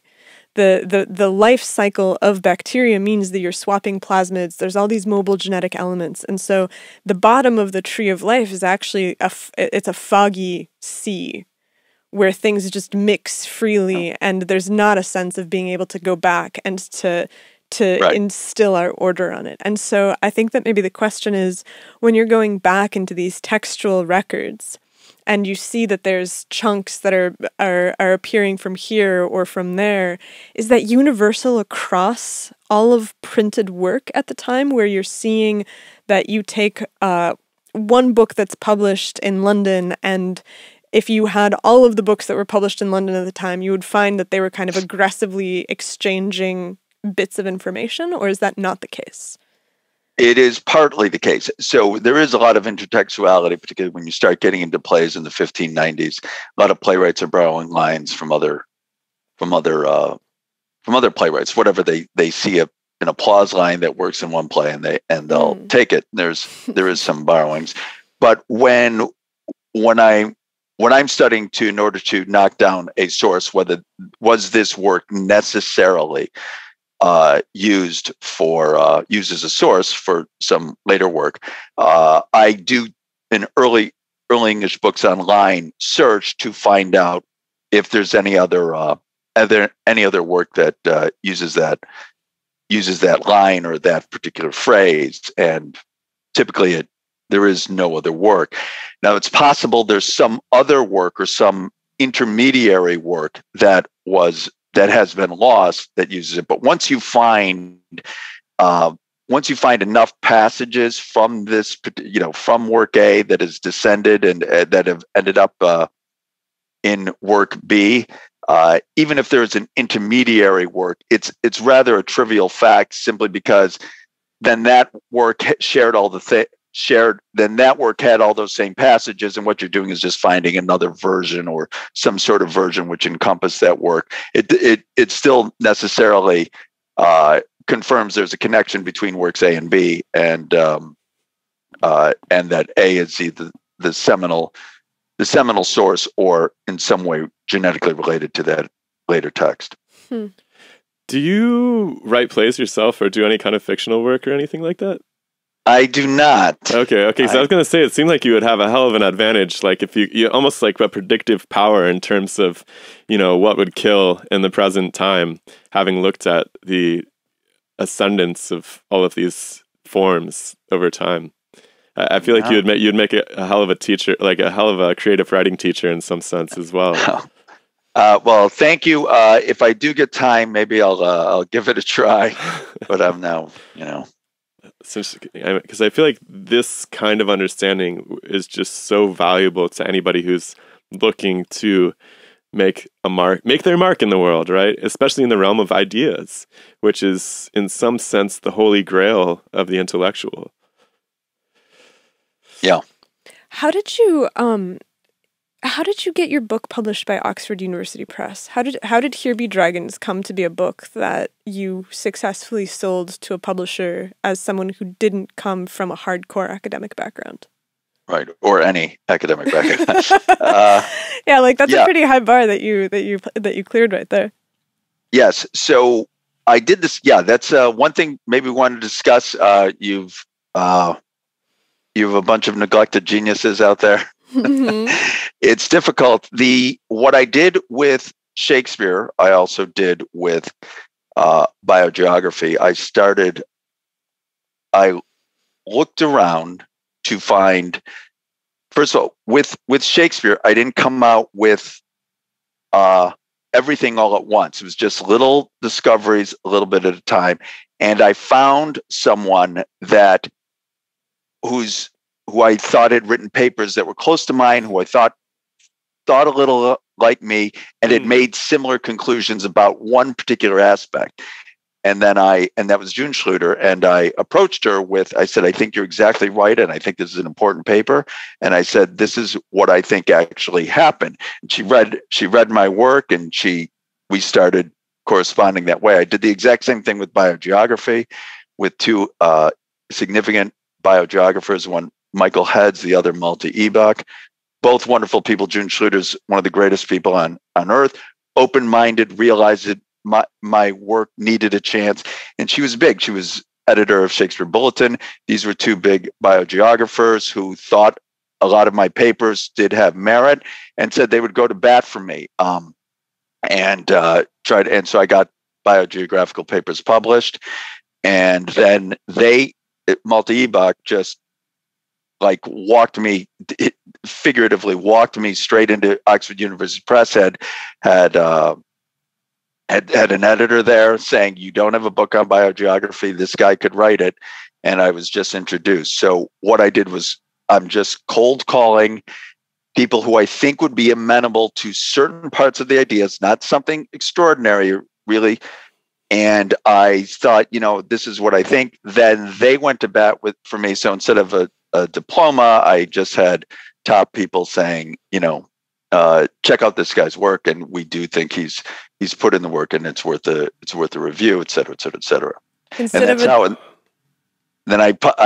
The editor liked a few chapters I sent her, and it passed the board, which So instead of a diploma, you had diplomacy, which I think is... Oh, brilliant. I think there's something to be said there. Yeah. No, that's absolute gold. I think that is some really, really good advice for people who come up with... Us. We're kind of already doing it. I mean, like Nasia said, we're trying to write our first book right now, and a lot of it is exactly that, right? We've, fortunately, through this podcast, made friends with some pretty cool and well-established academics who would never agree with our thesis per se, but Wholesale, yeah. they do overlap with our ideas to the extent that we can peg ourselves to those projects that have been thoroughly developed inside of some formal setting. And it's, we're trying to actually define somebody like that for every chapter, essentially, somebody who we can anchor the ideas in a way that's already been thoroughly digested by the intellectual immune system. I think there's also a lot to be said. I have a tendency to get really excited about an idea, and I want to sit somebody down and be like, check out this massive idea. And that almost always freaks people out because it just, there's only so much of a frame shift that people can get before they get crazy. That's right. And I think that that's the hallmark of people who aren't necessarily successful with these big ideas, is that they don't have a sense of how to carefully, very gently introduce people to the fact that the world is about to change and that that's okay. Right. And so I think that there's a lot of wisdom here. I think that's in some sense the hardest thing in the world. Because you're so excited about your own idea. Like, how long did you spend? How long was the gap between? Go ahead. And P.S. And you're even doing that, and even being very gentle, and even getting people backing you, and top people backing you. You're still going to take a lot of insulting rejections, not just mild rejections, but the most over the top things, and you just have to be strong enough to take it, and you have to realize this is coming. I was warning Michael Blanding, who probably never got a bad review in his life, and he got great reviews for North by Shakespeare, or now it's in Shakespeare's Shadow, which is a book on the Thomas North story and how we discovered it. And he's an important writer. He's a New York Times bestselling author, and well respected. And I'm saying, and I'm like, Michael, you're going to get a lot of great reviews.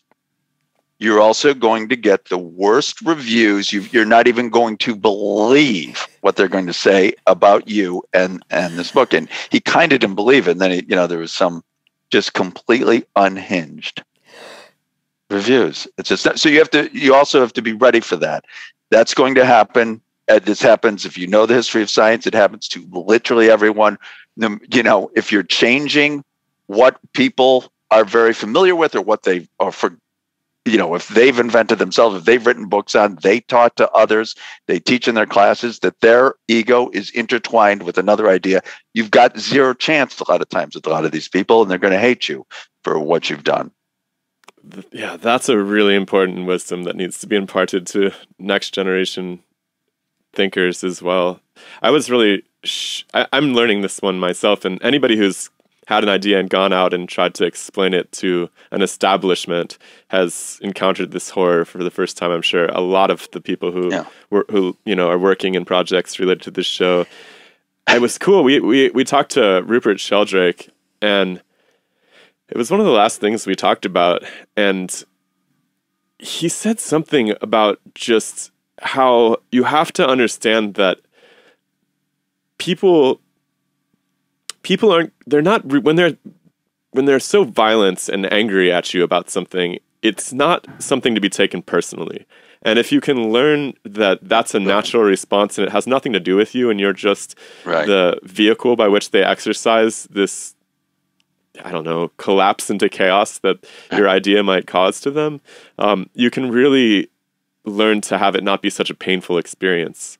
And, that's something that's easier said than done. I'm still trying to figure out how to do that myself because, it's hard for somebody to just sit there and yell at you and tell you you're a moron when, to patiently sit back and, why do you think that? And tell me how you arrived at that conclusion, and let them kind of hang themselves is a very challenging thing to pull off. I think that I have an easier time with this than most people, because in our experience, I've always been the one who's just like, no, this is like an expected reaction. Like, we probably have to do some like some diplomacy in order to get around it. Right. But I grew up in a family where it was a constant war of ideas. Like, being the smartest person in the room was the gold standard in the family at all times. And so I grew up with this volatile world of ideas and being able to make these logical presentations, and I was never as sharp as my siblings. Like, they're faster than me and they have more recall than I do, and so they're able to cross-reference things much more effectively. And so from a young age, I learned that diplomacy was the only way. I was like, I'm not going to win. You must come from a very, very bright family. They're all like software engineers extraordinaire. It's crazy. They're like very, very, very technical people. Like, when I was a kid, my dad would make us do math tricks in the car. And to this day, I cannot do mental math. Like, I have to write it out. And he's like trying to get us to solve like differential equations while we were like on a road trip. It was terrible. It's absolutely terrible. But it prepared me for this. And I don't know if it's... Well, the intelligence and openness to new ideas are totally different realms of personality. I mean, you can crunch numbers all day long, but that actually might prevent you from being open to new interpretations of data. Yeah, I just see people getting so sucked into wars in the academic world, where I think that there is this desire to exert your power over the realm of ideas, and you win status points for doing that.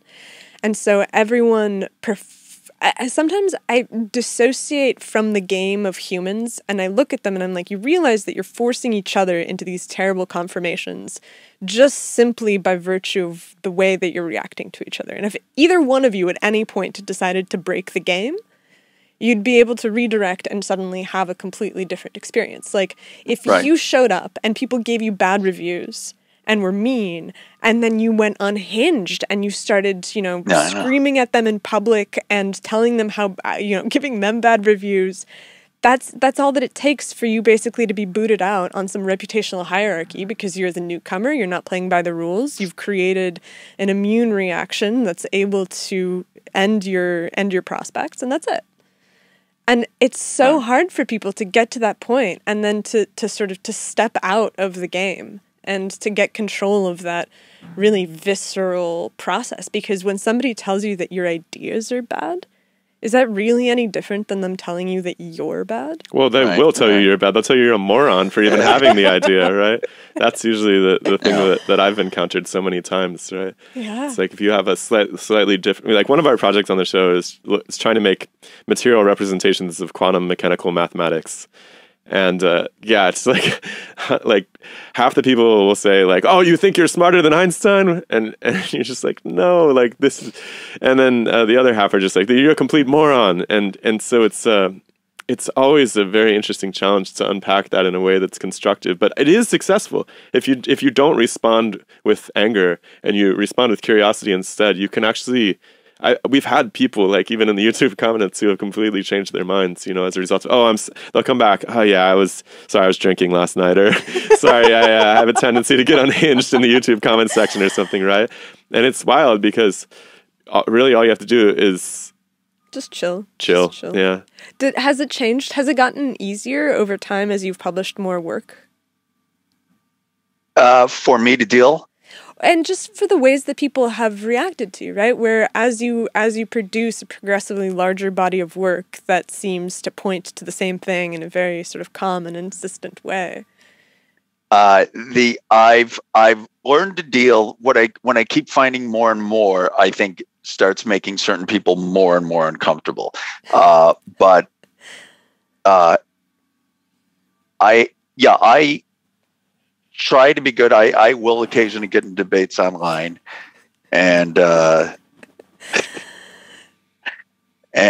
I do try to work as hard as I can to take everything with a grain of salt. And since it's really stupid of me to take any sort of bait whatsoever, considering I know it's coming, I know the history of all this. I'm expecting it. Warning, people like Michael Blanding, it's coming. And then, if I do take a bait, it's, I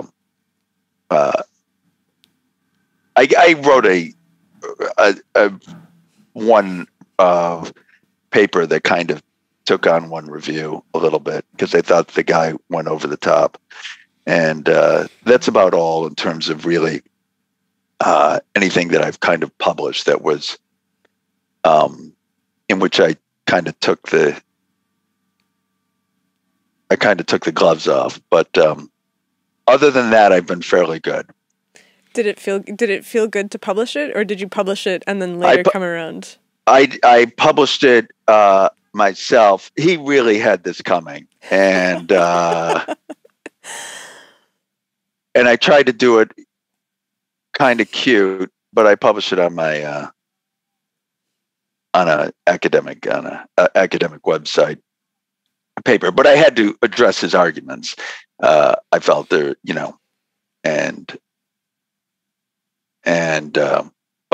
but other than that, I've ignored most of the criticisms, and most of the, if someone tries to come up with, if someone has something substantial to say that I feel he's arguing some sort of fact or she's arguing some sort of fact that needs to be addressed, I will address that. But other than that, So you played with some other ideas in your life too. Yeah, go ahead. Yeah, I'm very much into material causality, and so I would.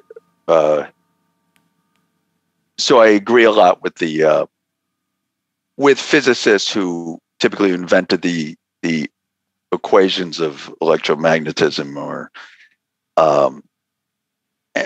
light, or the various equations involving light, that I think are have more realistic explanations. I think all of physics has the correct equations. It's just the explanations for them. Interesting. Yeah, that's such a tricky topic to get into with people, because you're not taking aim at the accuracy of the mathematical descriptions. Right. I had to do a lecture on black holes yesterday, and I was just absolutely sleepless getting ready for this thing, because it's one of those situations as well where you have extraordinary empirical data, which is fit extraordinarily tight to equations, but the conclusions are essentially magic. And that's such a fine line to walk when you get into these discussions with people, especially because physics forms the basis of people's fundamental understanding of reality, right? And so to attack such a foundation, I mean, hopefully you're not perceived as attacking it, but to even question the foundation, like, there might be a crack over here. People are just like, shut up. Don't get involved in this. Calculate. Right. Well, yeah. So here's what I would say about my views on physics. There's a lot of fluid dynamic equations that also describe gravitational fields, that describe electromagnetism. And a lot of times they're the same equations with light, whether it's Biot-Savart effect or Doppler or Sagnac or even the Lorentz transformations. You can have hydrodynamic equations for that. You've got, as you have black holes, you have dumb holes in fluids where sound can't escape, just like light. And you have all sorts of the equations, general relativity equations also fall in. And a lot of the people that originally discovered these equations were thinking of it in terms of fluid dynamics or hydrodynamics or ether field, et cetera. So I think of more of I think those original, I take Sagnac's view of the Sagnac equation. I take, Lorentz's view of the Lorentz transformations, all the Biot-Savart, Michelson's view of the Maxwell's view of Maxwell equations, et cetera, and even Michelson-Morley's view of their own experiments, et cetera. So that's about where I am. I don't think it's a coincidence that they're all fluid dynamic equations, that there are, and I think there is. And they're congruent. That's what's really interesting, right? I just don't want to gloss over that too fast. The Lorentz relativity is equivalent to Einsteinian relativity in that the predictions would be the same, but Lorentz kept an ether in his model. Right. And, whether, and this is what's really important here, is that the same equations can describe two different phenomena, but they can map onto it really, really similarly. Like heat's a great example, right? Heat also can be modeled perfectly as a fluid transfer, and people actually thought of it as a fluid for many, many years. And it works perfectly. Of course, we understood eventually that it was the vibration of molecules, but it works perfectly. Right. And so I think that going back to fluid analogies is a really good starting point for reimagining how things might work on a material basis, because there are a lot of parallels there. I think it takes the magic out of it. Exactly. And people want that magic too. That's one thing I was really struggling with this black hole lecture was, I felt every time I talk about this stuff, I feel like I'm breaking people's hearts, and it's not a good feeling, right? I mean, the Enlightenment really ripped religion and superstition away from people in a way that I don't think was totally healthy. I think people... And I fundamentally, I feel like there is a lot of magic in the universe, but it's actually in biology and in human experience and interactions, and like this thing, where do ideas come from? Where does inspiration come from? Where does love and heroism, and there is a lot of magic, but pure materialism is a really depressing worldview. Yeah, and a cosmology that's purely materialistic is missing pieces, and you can't just take them away from people, right? People know it's missing, and they're going to try to stick it inside of black holes or space-time warpage or whatever they can come up with, because they're not going to let go of that magic. They know it's there. And it's also the magic of the lone genius, right? They want to know the magic of Shakespeare. They want to know the magic of something that happens that defies imagination and defies belief. Right.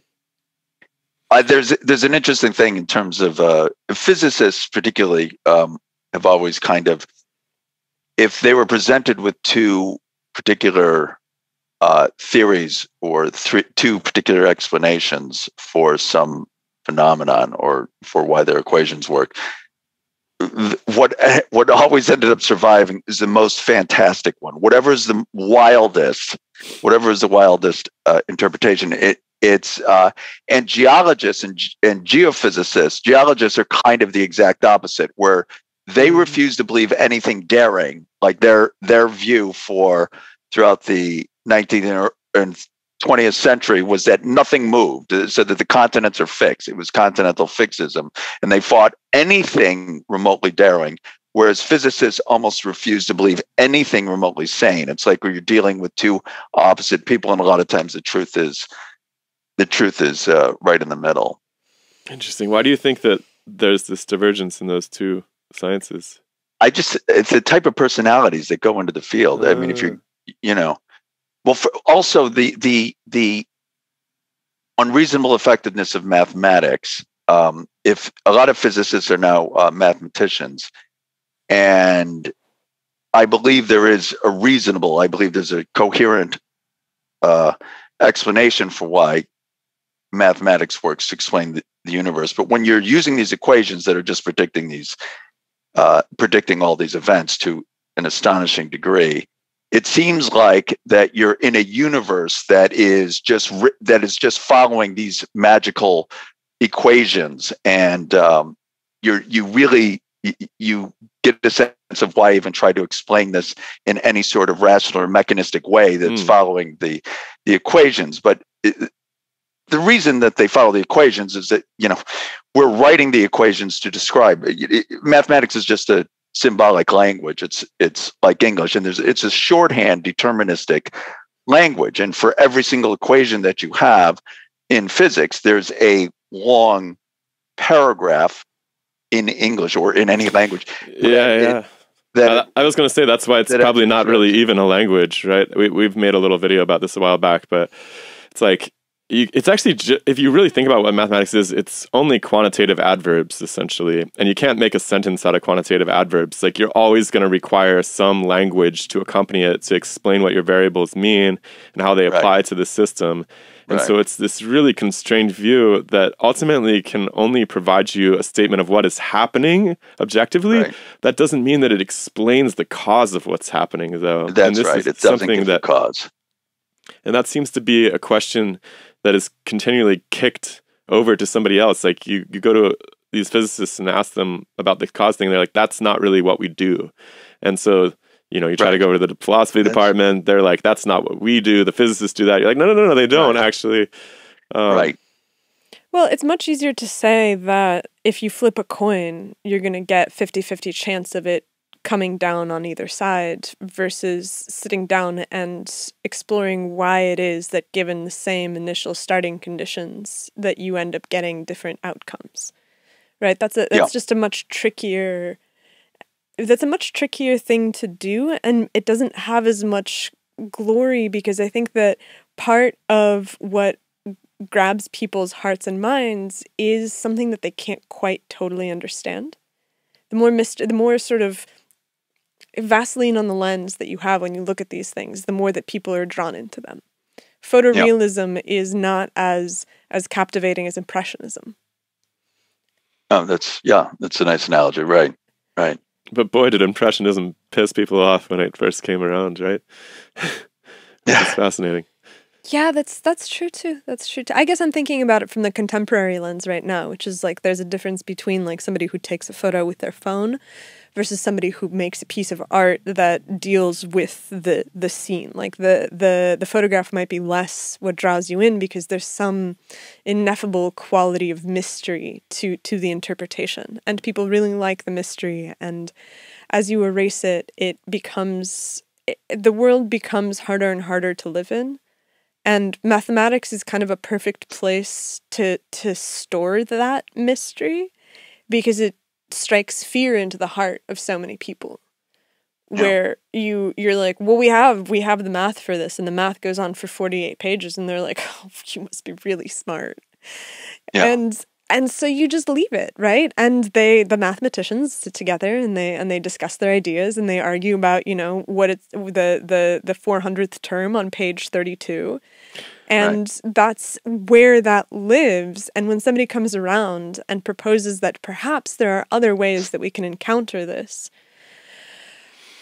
that just gets tossed out of the academy because it's not the level of discourse that is accepted as being academic. And so that ties back to a question I had about your work, which is, do you feel like you write for an academic audience or do you write for a general audience? I write for a general audience, unless I'm for articles in journals, I write for an academic audience. But for my books, particularly the latest Thomas North book, is for assuming people that really don't know much about Shakespeare. So I explain a lot about what happened at the times. Is that a strategic choice? Yeah. I'm trying to do an end around. I know that my success directly in the Shakespeare community is going to be limited. And I need to do an end around where people start hopefully getting it, say, this guy seems to be right about Thomas North, et cetera, and start and creating some sort of buzz that way. More than I've gone as far as I can. I can no longer act like a mole inside the Shakespeare thing. They now know exactly what my intentions are all throughout. So that's over. But going back to the point, also, the equations of the molecular theory of gases, physicists didn't accept the idea of atoms until the 20th century, which is off the charts insane. But that was because they had the equations that worked, and John James Waterston had developed the molecular theory of gases, explaining the equations of pressure and volume and temperature, et cetera, just writing them out, and how just bouncing around, the molecules just moving around inside will necessarily give you these equations that he couldn't get published. And the one reviewer talked about how ridiculous it was, et cetera, et cetera, et cetera. This is 19th century. This is 1820s or 30s. And ultimately it became untenable, right? Because they found that essentially heat was inexhaustible in these cannon boring projects when they were trying to, they realized as long as there was friction being supplied, they could get heat forever. You would never drain the caloric out of a substance. And they were even, this is even beyond caloric. They were arguing just kind of invisible forces that were forcing things apart. But yeah, you're right. Caloric couldn't stand, for for only like the time for reasons as you said. There's a project that we really want to do at some point, which is the same concept applied to the idea of the electron, which is also sort of this magical fluid in a sense. And I would love to figure out a way to set up some sort of, because trivial electricity, the static electricity concept is that you can generate electricity through friction as well, which is similar to heat. And it seems like according to the standard model of the electron, you should be able to exhaust the substance of its electrons at some point. And I would love to think of a similar cannon boring project. I haven't figured out how to set one up, but I'd love to come up with a cheap way of insulating a material and trying to drain its electrons from it, because I don't think that it's possible. And I think that this would revolutionize our way of understanding that the electron's actually just an activity of the atom as opposed to this substance that gets handed off from atom to atom. You can imagine a glass sphere. It's an interesting analogy. I'm sorry. You can imagine a glass sphere on a piece of wool, and a glass sphere on a drill that you rub against the wool, and then you have a little rod that discharges it, and then you just keep moving it back and forth. And does the glass ever lose the electrons? Right. And I don't know if we're going to do it eventually. We got to design this thing properly. I want to make sure that's a test that people would predict coming down in two directions. And I'm not 100% sure yet if I'm sure that people argued I'd have to go back and look, but I'm sure that people argued that it was getting its caloric from somewhere else for quite a while, and that it wasn't properly grounded in all of this. But eventually, when somebody supplies a better alternative and they're like, no, this is what I think's happening, this makes a lot more sense, finally I think that gives it cause to move forward. Yeah. Do you think that you're going to It even takes a while. Yeah, exactly. Even then do you think that you're going to do more work in physics and these more material sciences, or do you think that you're going to stick with Shakespeare for a while? I do think I'll come back. I've got just a few more things to produce for. There's more stuff coming on Thomas North and Shakespeare, and once I do that, I will try to gently come back into physics and geophysics. Where does this come from in you? This desire to figure these things out? Well, I just never wanted to, lend my voice to a chorus of a billion eyes. I didn't want to just take what other people have done and extend the decimal point. And I think human wisdom is correct in most things. I'm not really a contrarian. I'm not looking to disagree with things, but I think there's certain at all times, there's certain things that the human race takes for granted, certain conventional views, which I think are just a little off. And I think I've always been attracted to those parts where I think people may be wrong, and groups, and I could add some important information to the subject or to the debate. And I've always been interested in that, and that's what I've set myself up trying to do, to add some information to the world. I like that. So I had one last thing that I wanted to ask you about decompressing Earth. Care to comment on it, or do you want to stay away from that? Yeah, well, I would kind of care to stay away, but there are hydrodynamic views of gravity, which would necessarily require at least all planets and moons to be geologically active, and I think that is more likely to be true that that's the case than not, and that's because matter is gathering at the cores. And so the question of whether the Earth, everyone knows that planets and moons expanded at some point. They didn't pop into existence at their present size. The question of whether there's any post-formation expansion or post-formation expulsion of material that is gathering at the cores is, I think, an unresolved question. And I think there is some evidence that the Earth was not at its current size 4.5 billion years ago, but has since increased in radius, at least somewhat, since that time, and even over the last 200 million years. But that's a very controversial thing to say. I don't want to say two controversial things at the same time.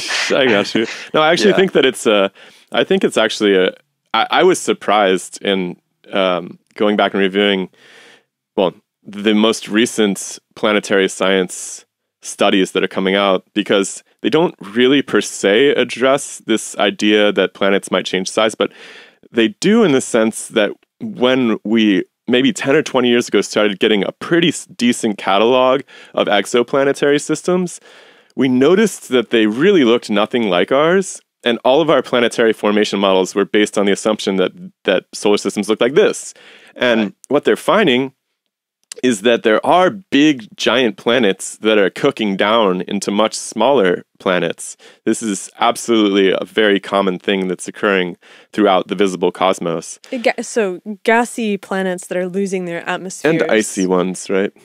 And so a consequence of that necessarily is that their cores decompress. And a consequence of decompression is an expansion of volume. And so while the idea that this is what happened on Earth is absolutely heretical, the idea that it is a necessary consequence of the observations that we're making at this point in other systems is surprisingly evident and accepted to a certain degree, at least in the literature. I don't know about in popular dialogues and so forth, but nobody's made the jump yet, right? So it's like, I think that we're at a very tantalizing place where it's called the hot Neptune theory, or hot Jupiters. And so you have all these gas many giants Neptunes that are close into their suns, and their atmospheres are getting blown away. And if the atmosphere, and no one is yet coming out and being like, hey, those cores probably expand, even though that's inherent to. And hey, the cores look a lot like Earth's layering and so on. Yeah, and so exactly. forth, yeah. So there's I think that there's probably, if you come back around to this topic another 10 years from now, I think that the science will have shifted sufficiently, and hopefully we'll have had a hand in that. Yeah. All right. That's good. Ganymede, by the way, I think it's now fairly conventional that Ganymede has expanded and stretch marks. And and it's not even that, it's riftings that they can't, that obviously where the outer crust has broken apart and new material has come up, which we have on Earth as well. I mean, there's a lot to think about here. And so I think that we actually have another meeting in 8 minutes. Oh my God. Okay. No, it's just I didn't think. Actually, no. That's not until, it's not till 2. Oh, it's not till 2. Yeah, okay, so we have a half hour and 8 minutes. Okay. That's good. 38 minutes. Okay. But yeah, this is certainly a lot to chew on. I think that it's very cool. I think that I was like, I wonder what 2.5 hours would look like, but I think it's been really good. Well, you two are so wonderful at the interviewing process, and you're very intelligent commentary on everything. It's amazing. Oh, thank you.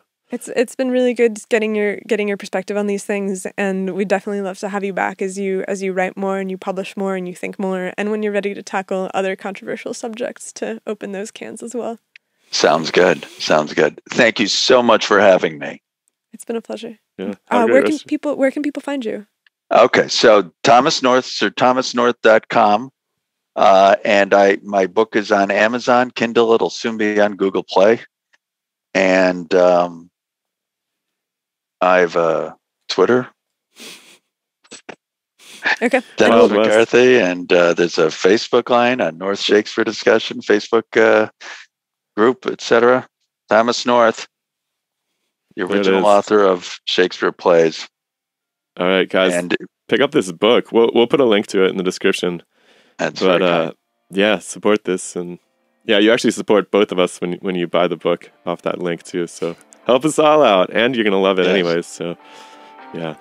Anyways, thanks for coming by, man. It's been really cool. Thank you. Thank you so much.